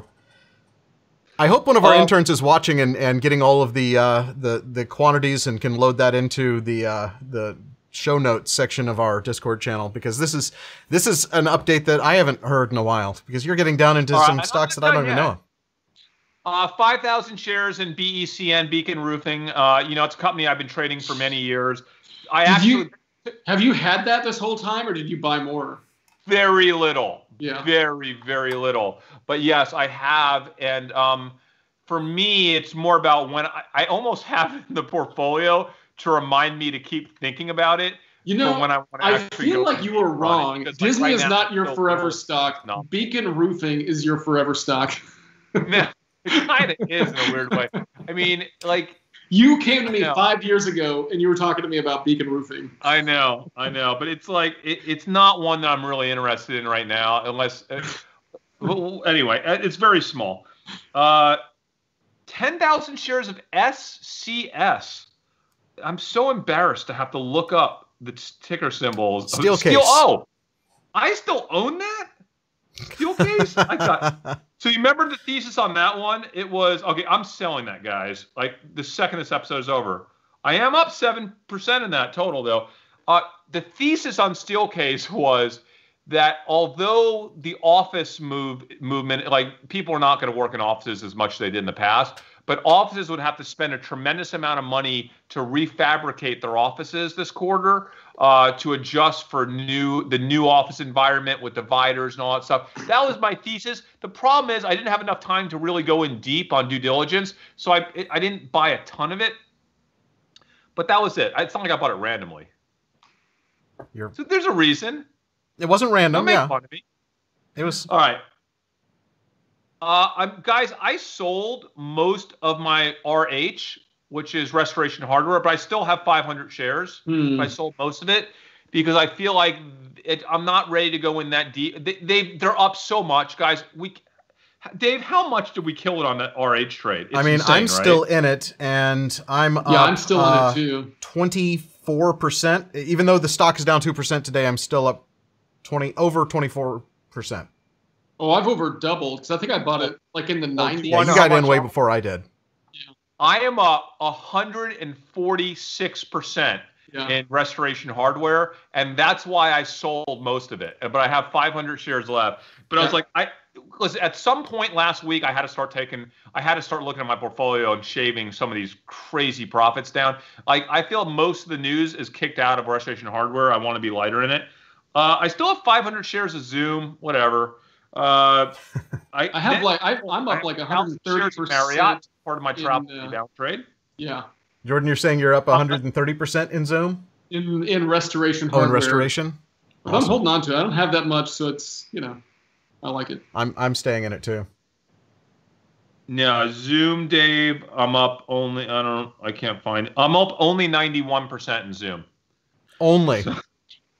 At what time in our history of investing have we seen these kind of like overnight doubling of your money in just plain stock? We're not talking crazy options plays.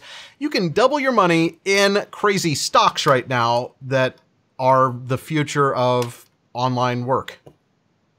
Dave, if the market keeps moving in my direction today, this could be a 7-figure update. It's insane. All right. Anyway, 500 shares of TDoc. Yep. 5,000 shares of CCL. I don't know if I talked about the fact that I have diversified my Royal Caribbean investment to now include Carnival as well. You mentioned that when we were talking about the cruises. Cruiser's going to cruise. So here's one that I know I talked about. I have 1,000 shares of Johnson Outdoors, JOUT. That was one we discussed in our outdoor episode last week. That seems to be doing well for you. What? That seems to be doing well for you. Oh my gosh. Ready, guys? Jordan, here's our favorite.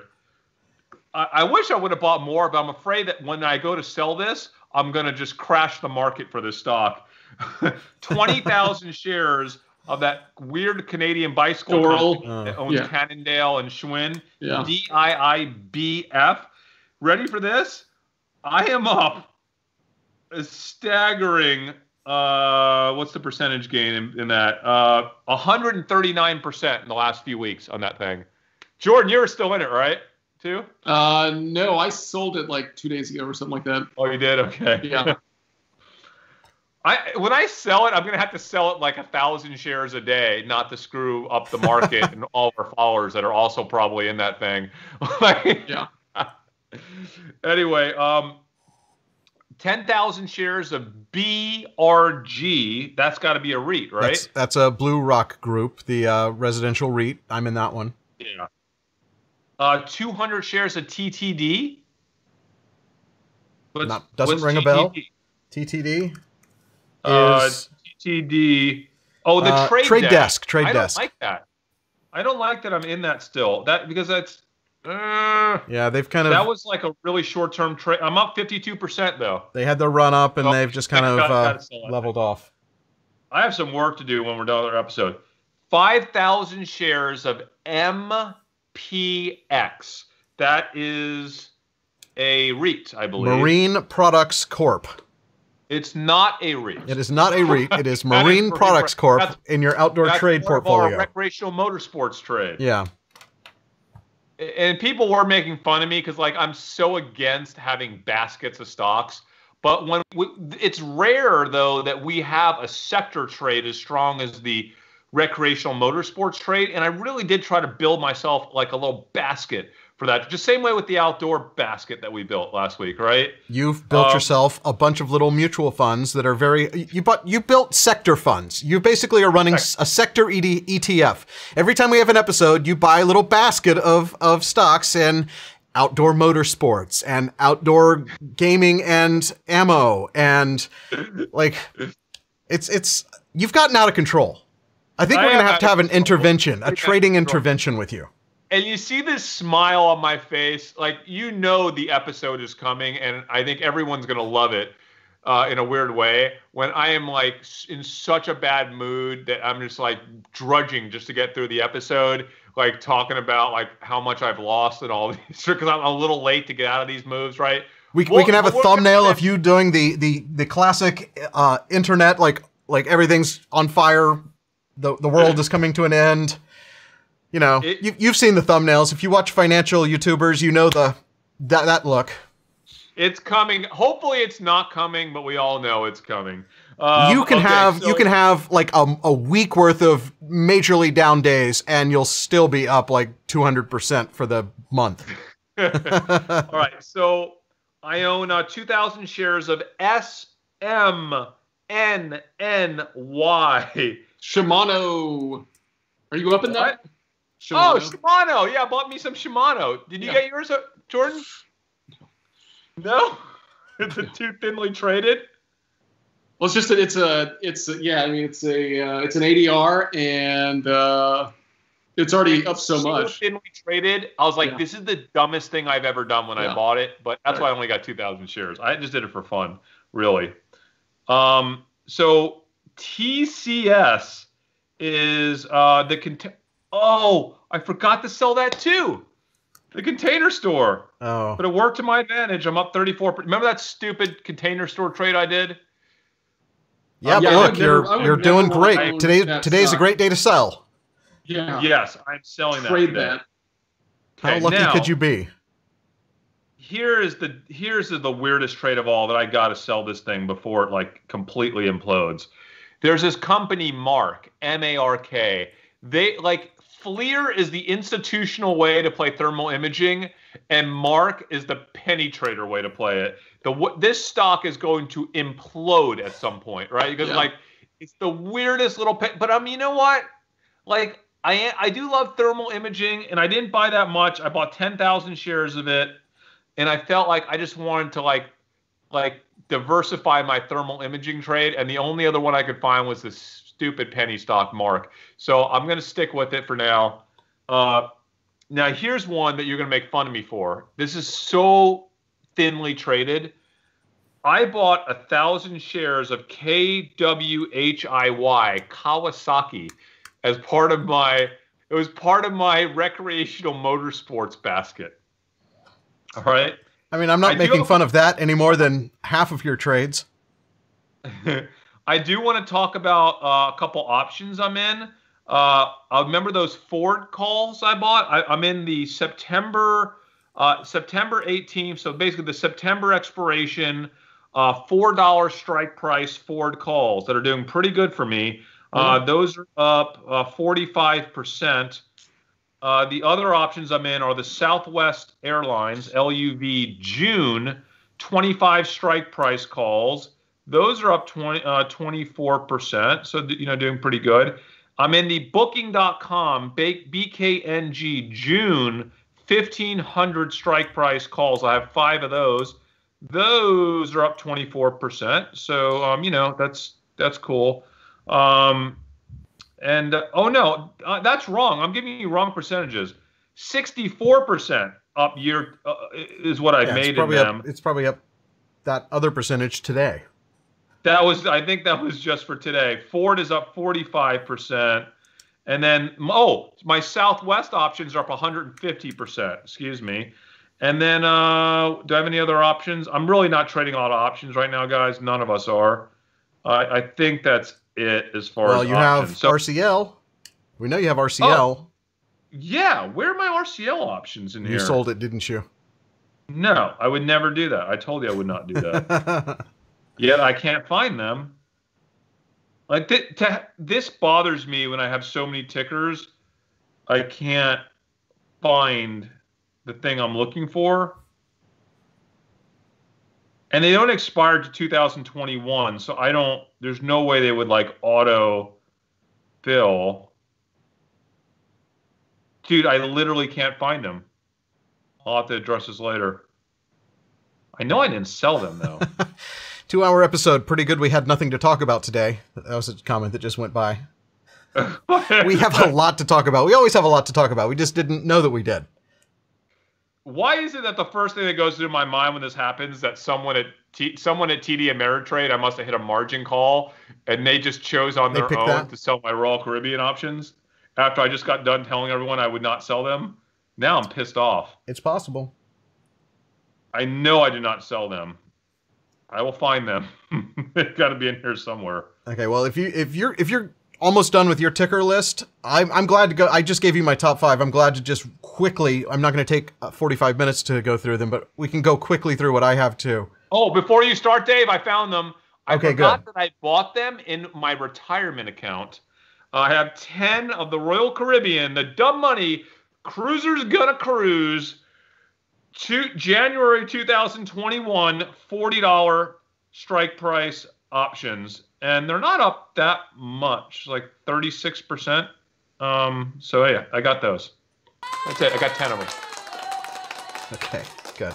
I'm done. What do you got, Dave? What else you got? So I have 1,000 Amazon, 1,000 Shopify, 2,000 Apple, 500 Tesla, 10,000 GAN, 30,000 ET, 1,000 Restoration Hardware, 3,000 Live Nation, 3,000 Fleer, 300 Netflix, 8,000 Callaway, ELY, 3,000 Camping World, CWH, 1,000 Roku, 2,500 Peloton, 600 Microsoft, 1,200 Thor Industries.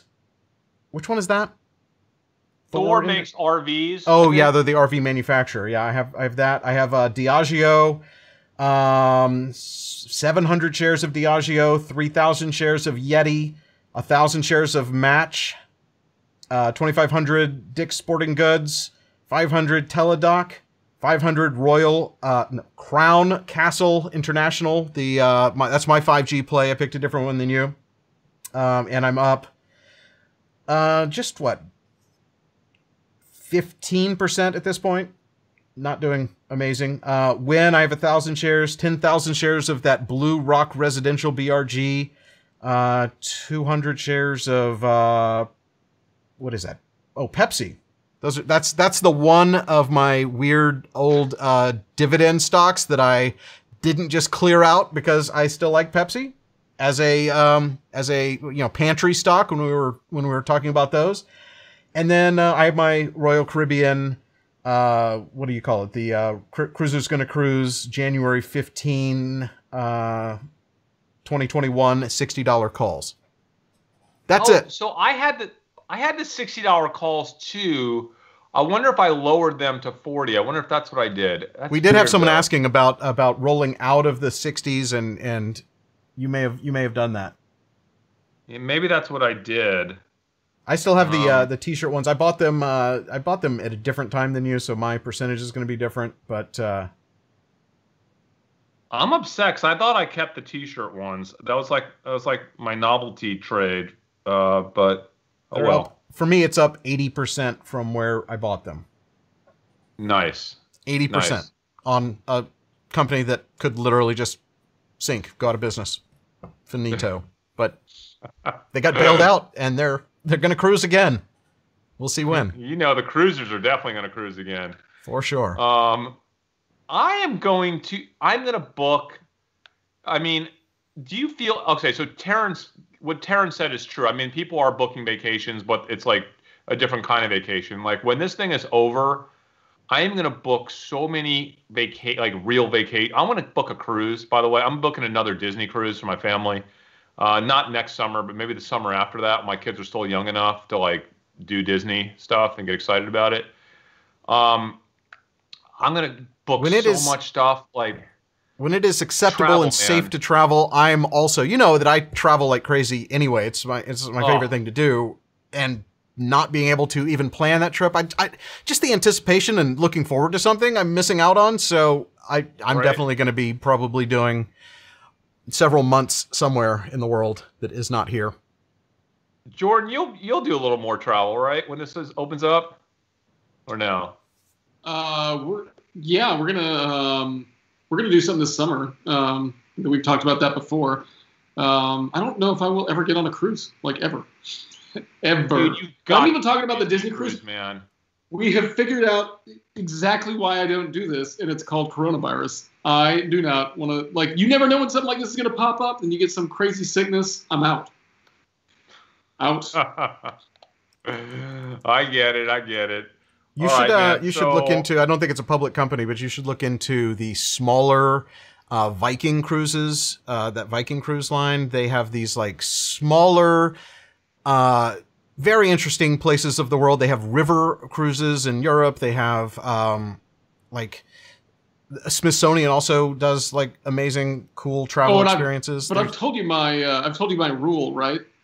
You don't like to travel by something that you can live in. No, I don't. I don't sleep on transportation. That's it. That's it.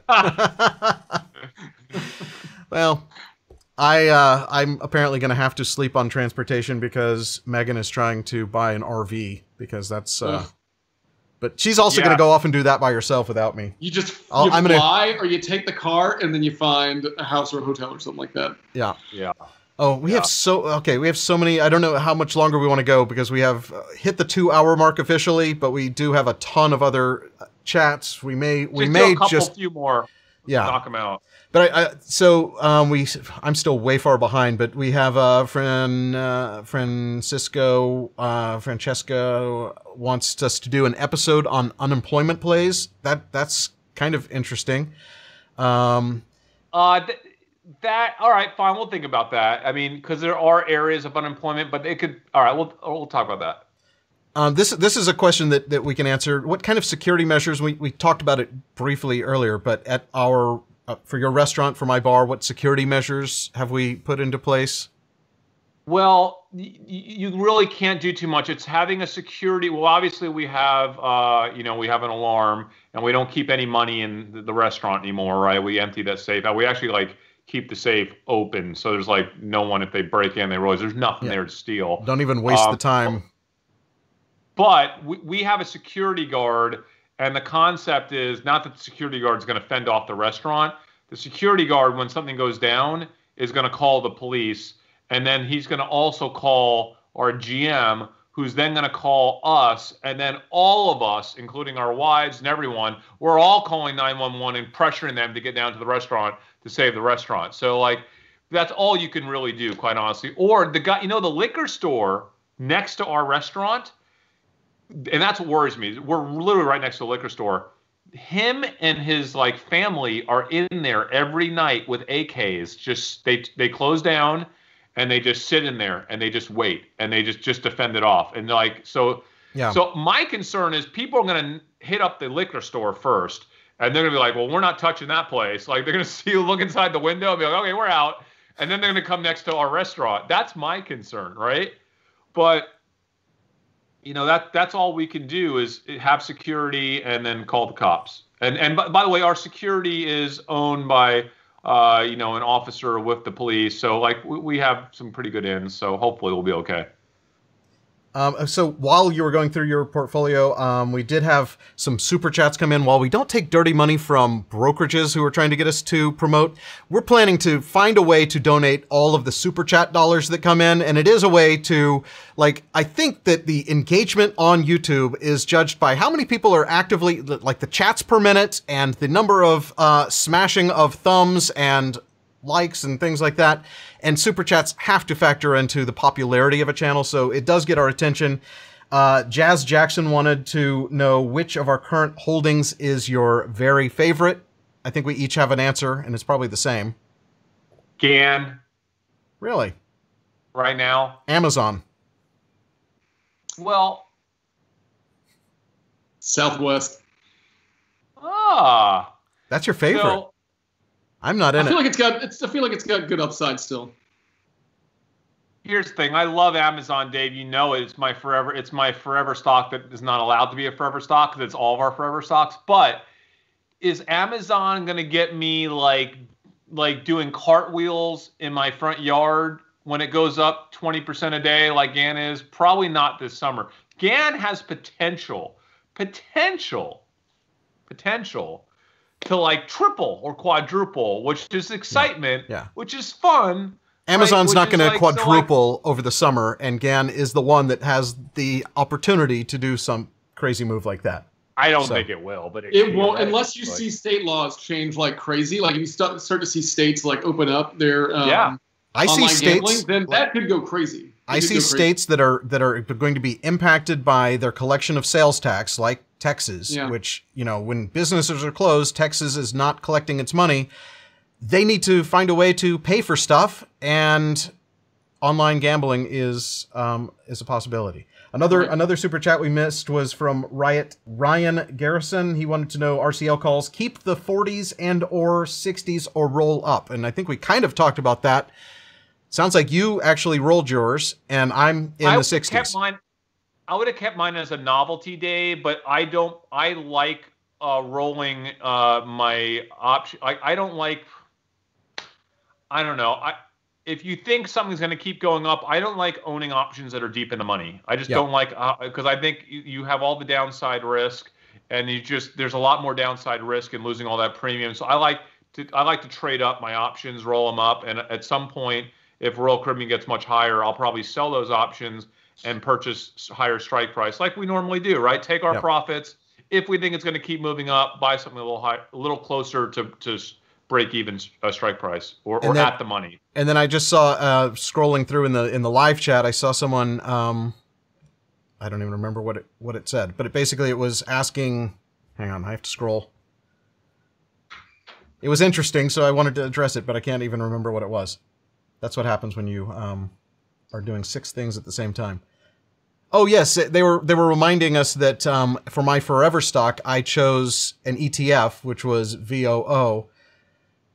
That is still forever, but right now I'm enjoying picking individual stocks because I feel like half of what is in the VOO are stocks that I would probably choose to not own right now, right? So if that makes sense. Dave, I'm still long in VOO, but I've shifted so that I'm more heavily in stocks that I think are going to do better than the ones that I think could be the ones that are not doing as well. Dave, at 1217, Wolfbane 290 says, dark question here, but are you considering the possibility of a currency crisis given the global credit crunch, U.S. dollar shortage, and ebbing trust in the euro-dollar systems? Here's the thing. I'm not going to say that it's not going to happen. It's just not a question for today. This is not something that we're going to be thinking about now. When things cool off a little bit, and there's maybe down the road, we'll be concerned about a currency crisis, but it's not like smack in the front of my face right now where I'm really super concerned right this second, if that makes sense. So we're going to kick that one down the road a little bit and worry about it later. Yeah, it's the whole question of the stock market versus the economy. And the economy doesn't necessarily have to go in the same direction as the stock market, and we've seen the opposite of that going on right now, where we have stocks going up and a big question mark for the economy. Yeah, someone asking about repair companies. Like I said, yeah, Home Depot, Lowe's, but I don't know. This is such a concentrated thing in like big cities and like just one area of the city. Like I don't think it's not like tens of thousands of businesses are getting looted. I think it's probably hundreds. Does that sound right? Of businesses are getting looted? Yeah. Maybe 1,000? Well, and when we were talking this weekend, to me, that is for the bigger companies, having a few stores in urban areas destroyed is not really going to change the bottom line for the business. Now, being closed for 3 months could, but having your current inventory and glass repaired is not like a needle mover for Apple, right? But it's devastating for a smaller, independent boutique that has an owner who's dependent on that inventory for their livelihood. Yeah, correct. Satoshi Gerbil says Chris needs to sit inside his restaurant with an AK. Well, I'm not going to do that. Although my business partner is contemplating it. Oh, really? So, but I'm pretty clear-minded when it comes to stuff like this. And I don't feel like, saving your liquor stock is worth your life. So no, I'm having way too much fun on Dumb Money. I don't want to risk this becoming a two-person show, so I'm just gonna stay right here. That's a good reason to play it safe. Boundless is still in here, which is Turtle Beach. No, I'm not. I just read my entire portfolio. I'm not in Turtle Beach anymore. It was that was a short-term trade. I think it went really well, and it's just not something I'm in. I might get in it again in the future, but I'm out of that one. Should we all start lobbying for online gambling laws? Says Tim White at 105. Tim, that's not a terrible idea.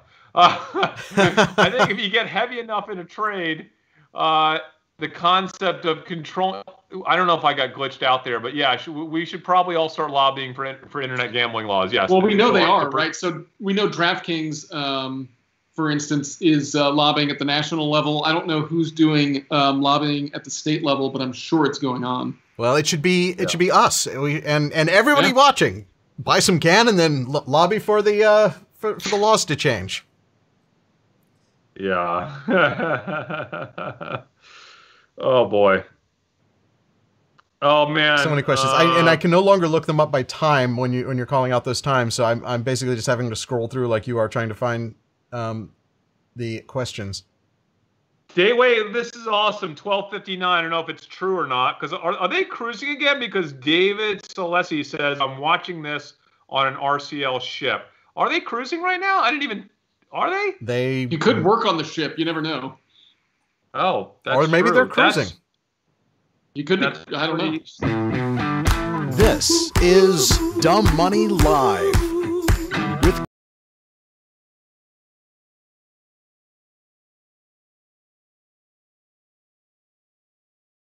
I want to know which ones you bought later. Make sure you got the right ones. I don't know what happened. I just triggered our opening. Did you do the outro? Keyboard shortcut. Yeah, I need to. Well, I need to figure out how to get rid of that. That's the intro. Hey, Where She Goes says Disney cruises are the best. You have no idea. If you ever have an opportunity in your life, not just to get on Disney cruise, but to do the concierge lounge, which is like the VIP area of the ship. It's like a ship inside of a ship. It's like traveling on a private yacht inside of a Disney cruise ship. It's so beautiful. The rooms are so insane. Like you get 2 bathrooms in your room. You have like a private lobby with like butlers, with like food and drinks. It's amazing. I love that. I love that ship. If we can figure out how to have a Disney cruise that's not on a cruise ship, then I'm in. Somehow I broke the 3-shot of us, and now it is the intro. So I'm gonna have to fix that when we're off the air. But we're now doing this big box, depending on who's talking. Oh, we got another breaking alert from Terrence's mom. She says, from Regent Cruise Lines, as countries across the world are starting to cautiously evaluate plans and implement measures to operate once again, we too are working hard to put plans in place to come back stronger than ever. Business is extremely promising with solid demand for our brand of luxury cruising later in the year. However, we're seeing many positives begin to emerge. Cross-border leisure travel may not be viable in the short term. They're extending suspensions of voyages, including sailings, through July 31st, 2020. So it sounds like more of the same there for the cruise companies. Yeah. Let's see. Anything else you see, Dave? I think Dave has left us. Oh, Dave's gone. Okay. Yeah, I don't see him. I don't see him in the chat. Absence. And Dave, well, we need to wait to Dave to turn the channel off. But someone says, watch out for Ford, that his dad works with them in Detroit and says the Mustang is a flop and management is totally clueless. Well, I think that might be correct, actually. Yeah, because that's the weird EV thing, right? What? That's their new EV thing, right? The Mustang. Yeah, they converted it from their cool sports car to like being a weird EV play, right? Yeah, so let me just state this, guys. I am going to be so out of the Ford trade before that EV car becomes relevant. First of all, they've sold every one of those EV cars that they've announced so far, so they're sold out. It could be a total flop, and I agree. Ford management probably is completely clueless. I am not in Ford for the long term. This is a summer trade on Ford, okay?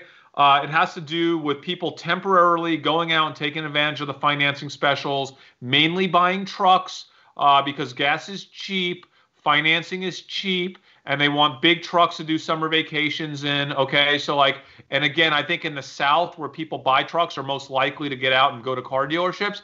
This has nothing to do with like my love for Ford. I don't love Ford, the company. It's a short-term trade for me. Let's see what else we got here. Okay, Danny H., you will know, this is so true, you will know the pandemic has really passed when Chris gets out of the house for a Vegas win celebration. If I get out of the house and leave my neighborhood or even step foot in a restaurant, you'll know the pandemic has passed. You'll know it's over. I am first in, last out, right? Philo. Count. I'm Philo. First in, last out. That's me. So yeah, if I get out, you know it's safe to get out. Well, is Dave back? I'm back. Can you hear me? Okay. Dave, I am so hungry, dude. Can we end this so I can go eat? Can we talk about the podcast and make sure everyone gave us a thumbs up? We will do all of those. Go ahead. You can tell everyone to smash the thumbs up button for the YouTube algorithm and to subscribe and hit the bell, right? Ding. Can I just say I'm starting to get so much anxiety from like not being on Discord in 3 days and so much to catch up on. I feel I have about 6 hours of reading Discord and just answering comments, and it's so hard to answer the comments. Every time I answer one, like to go back up and scroll through the list, it's a frustrating format. Maybe I'm doing something wrong. No, it is frustrating I wish it was format. like a threaded reply format, because that would make it a lot easier to keep track of where you are and like who you're talking to. Right? If somebody could help me with that, if there's a way to do that in Discord, please let me know. You can like see where you left off and everything below the line is new, but there's no threaded conversation, so it is a little bit difficult to kind of catch up. But you can click on the little @ symbol and see when people have mentioned your name when they're directing a question towards you. That's what I've been doing, and that tends to work. I'm going to go through and I'm going to spend the next day, I think, just on Discord catching up. And I have a little bit more work to do in my garage today, but then I'll get on Discord and catch up. And I'll try to answer everyone's questions. Jordan will as well, and so will Dave. We'll do our best, guys. Listen, this was an awesome – this is supposed to be a 1-hour episode, and it's like our longest episode. We're clocking in at 2:17 right now. I got to eat, man. I got to eat. And Jordan's tired too. Here we go. Well, I'm going to say thank you guys so much for watching. We are Dumb Money. We will see you on Thursday.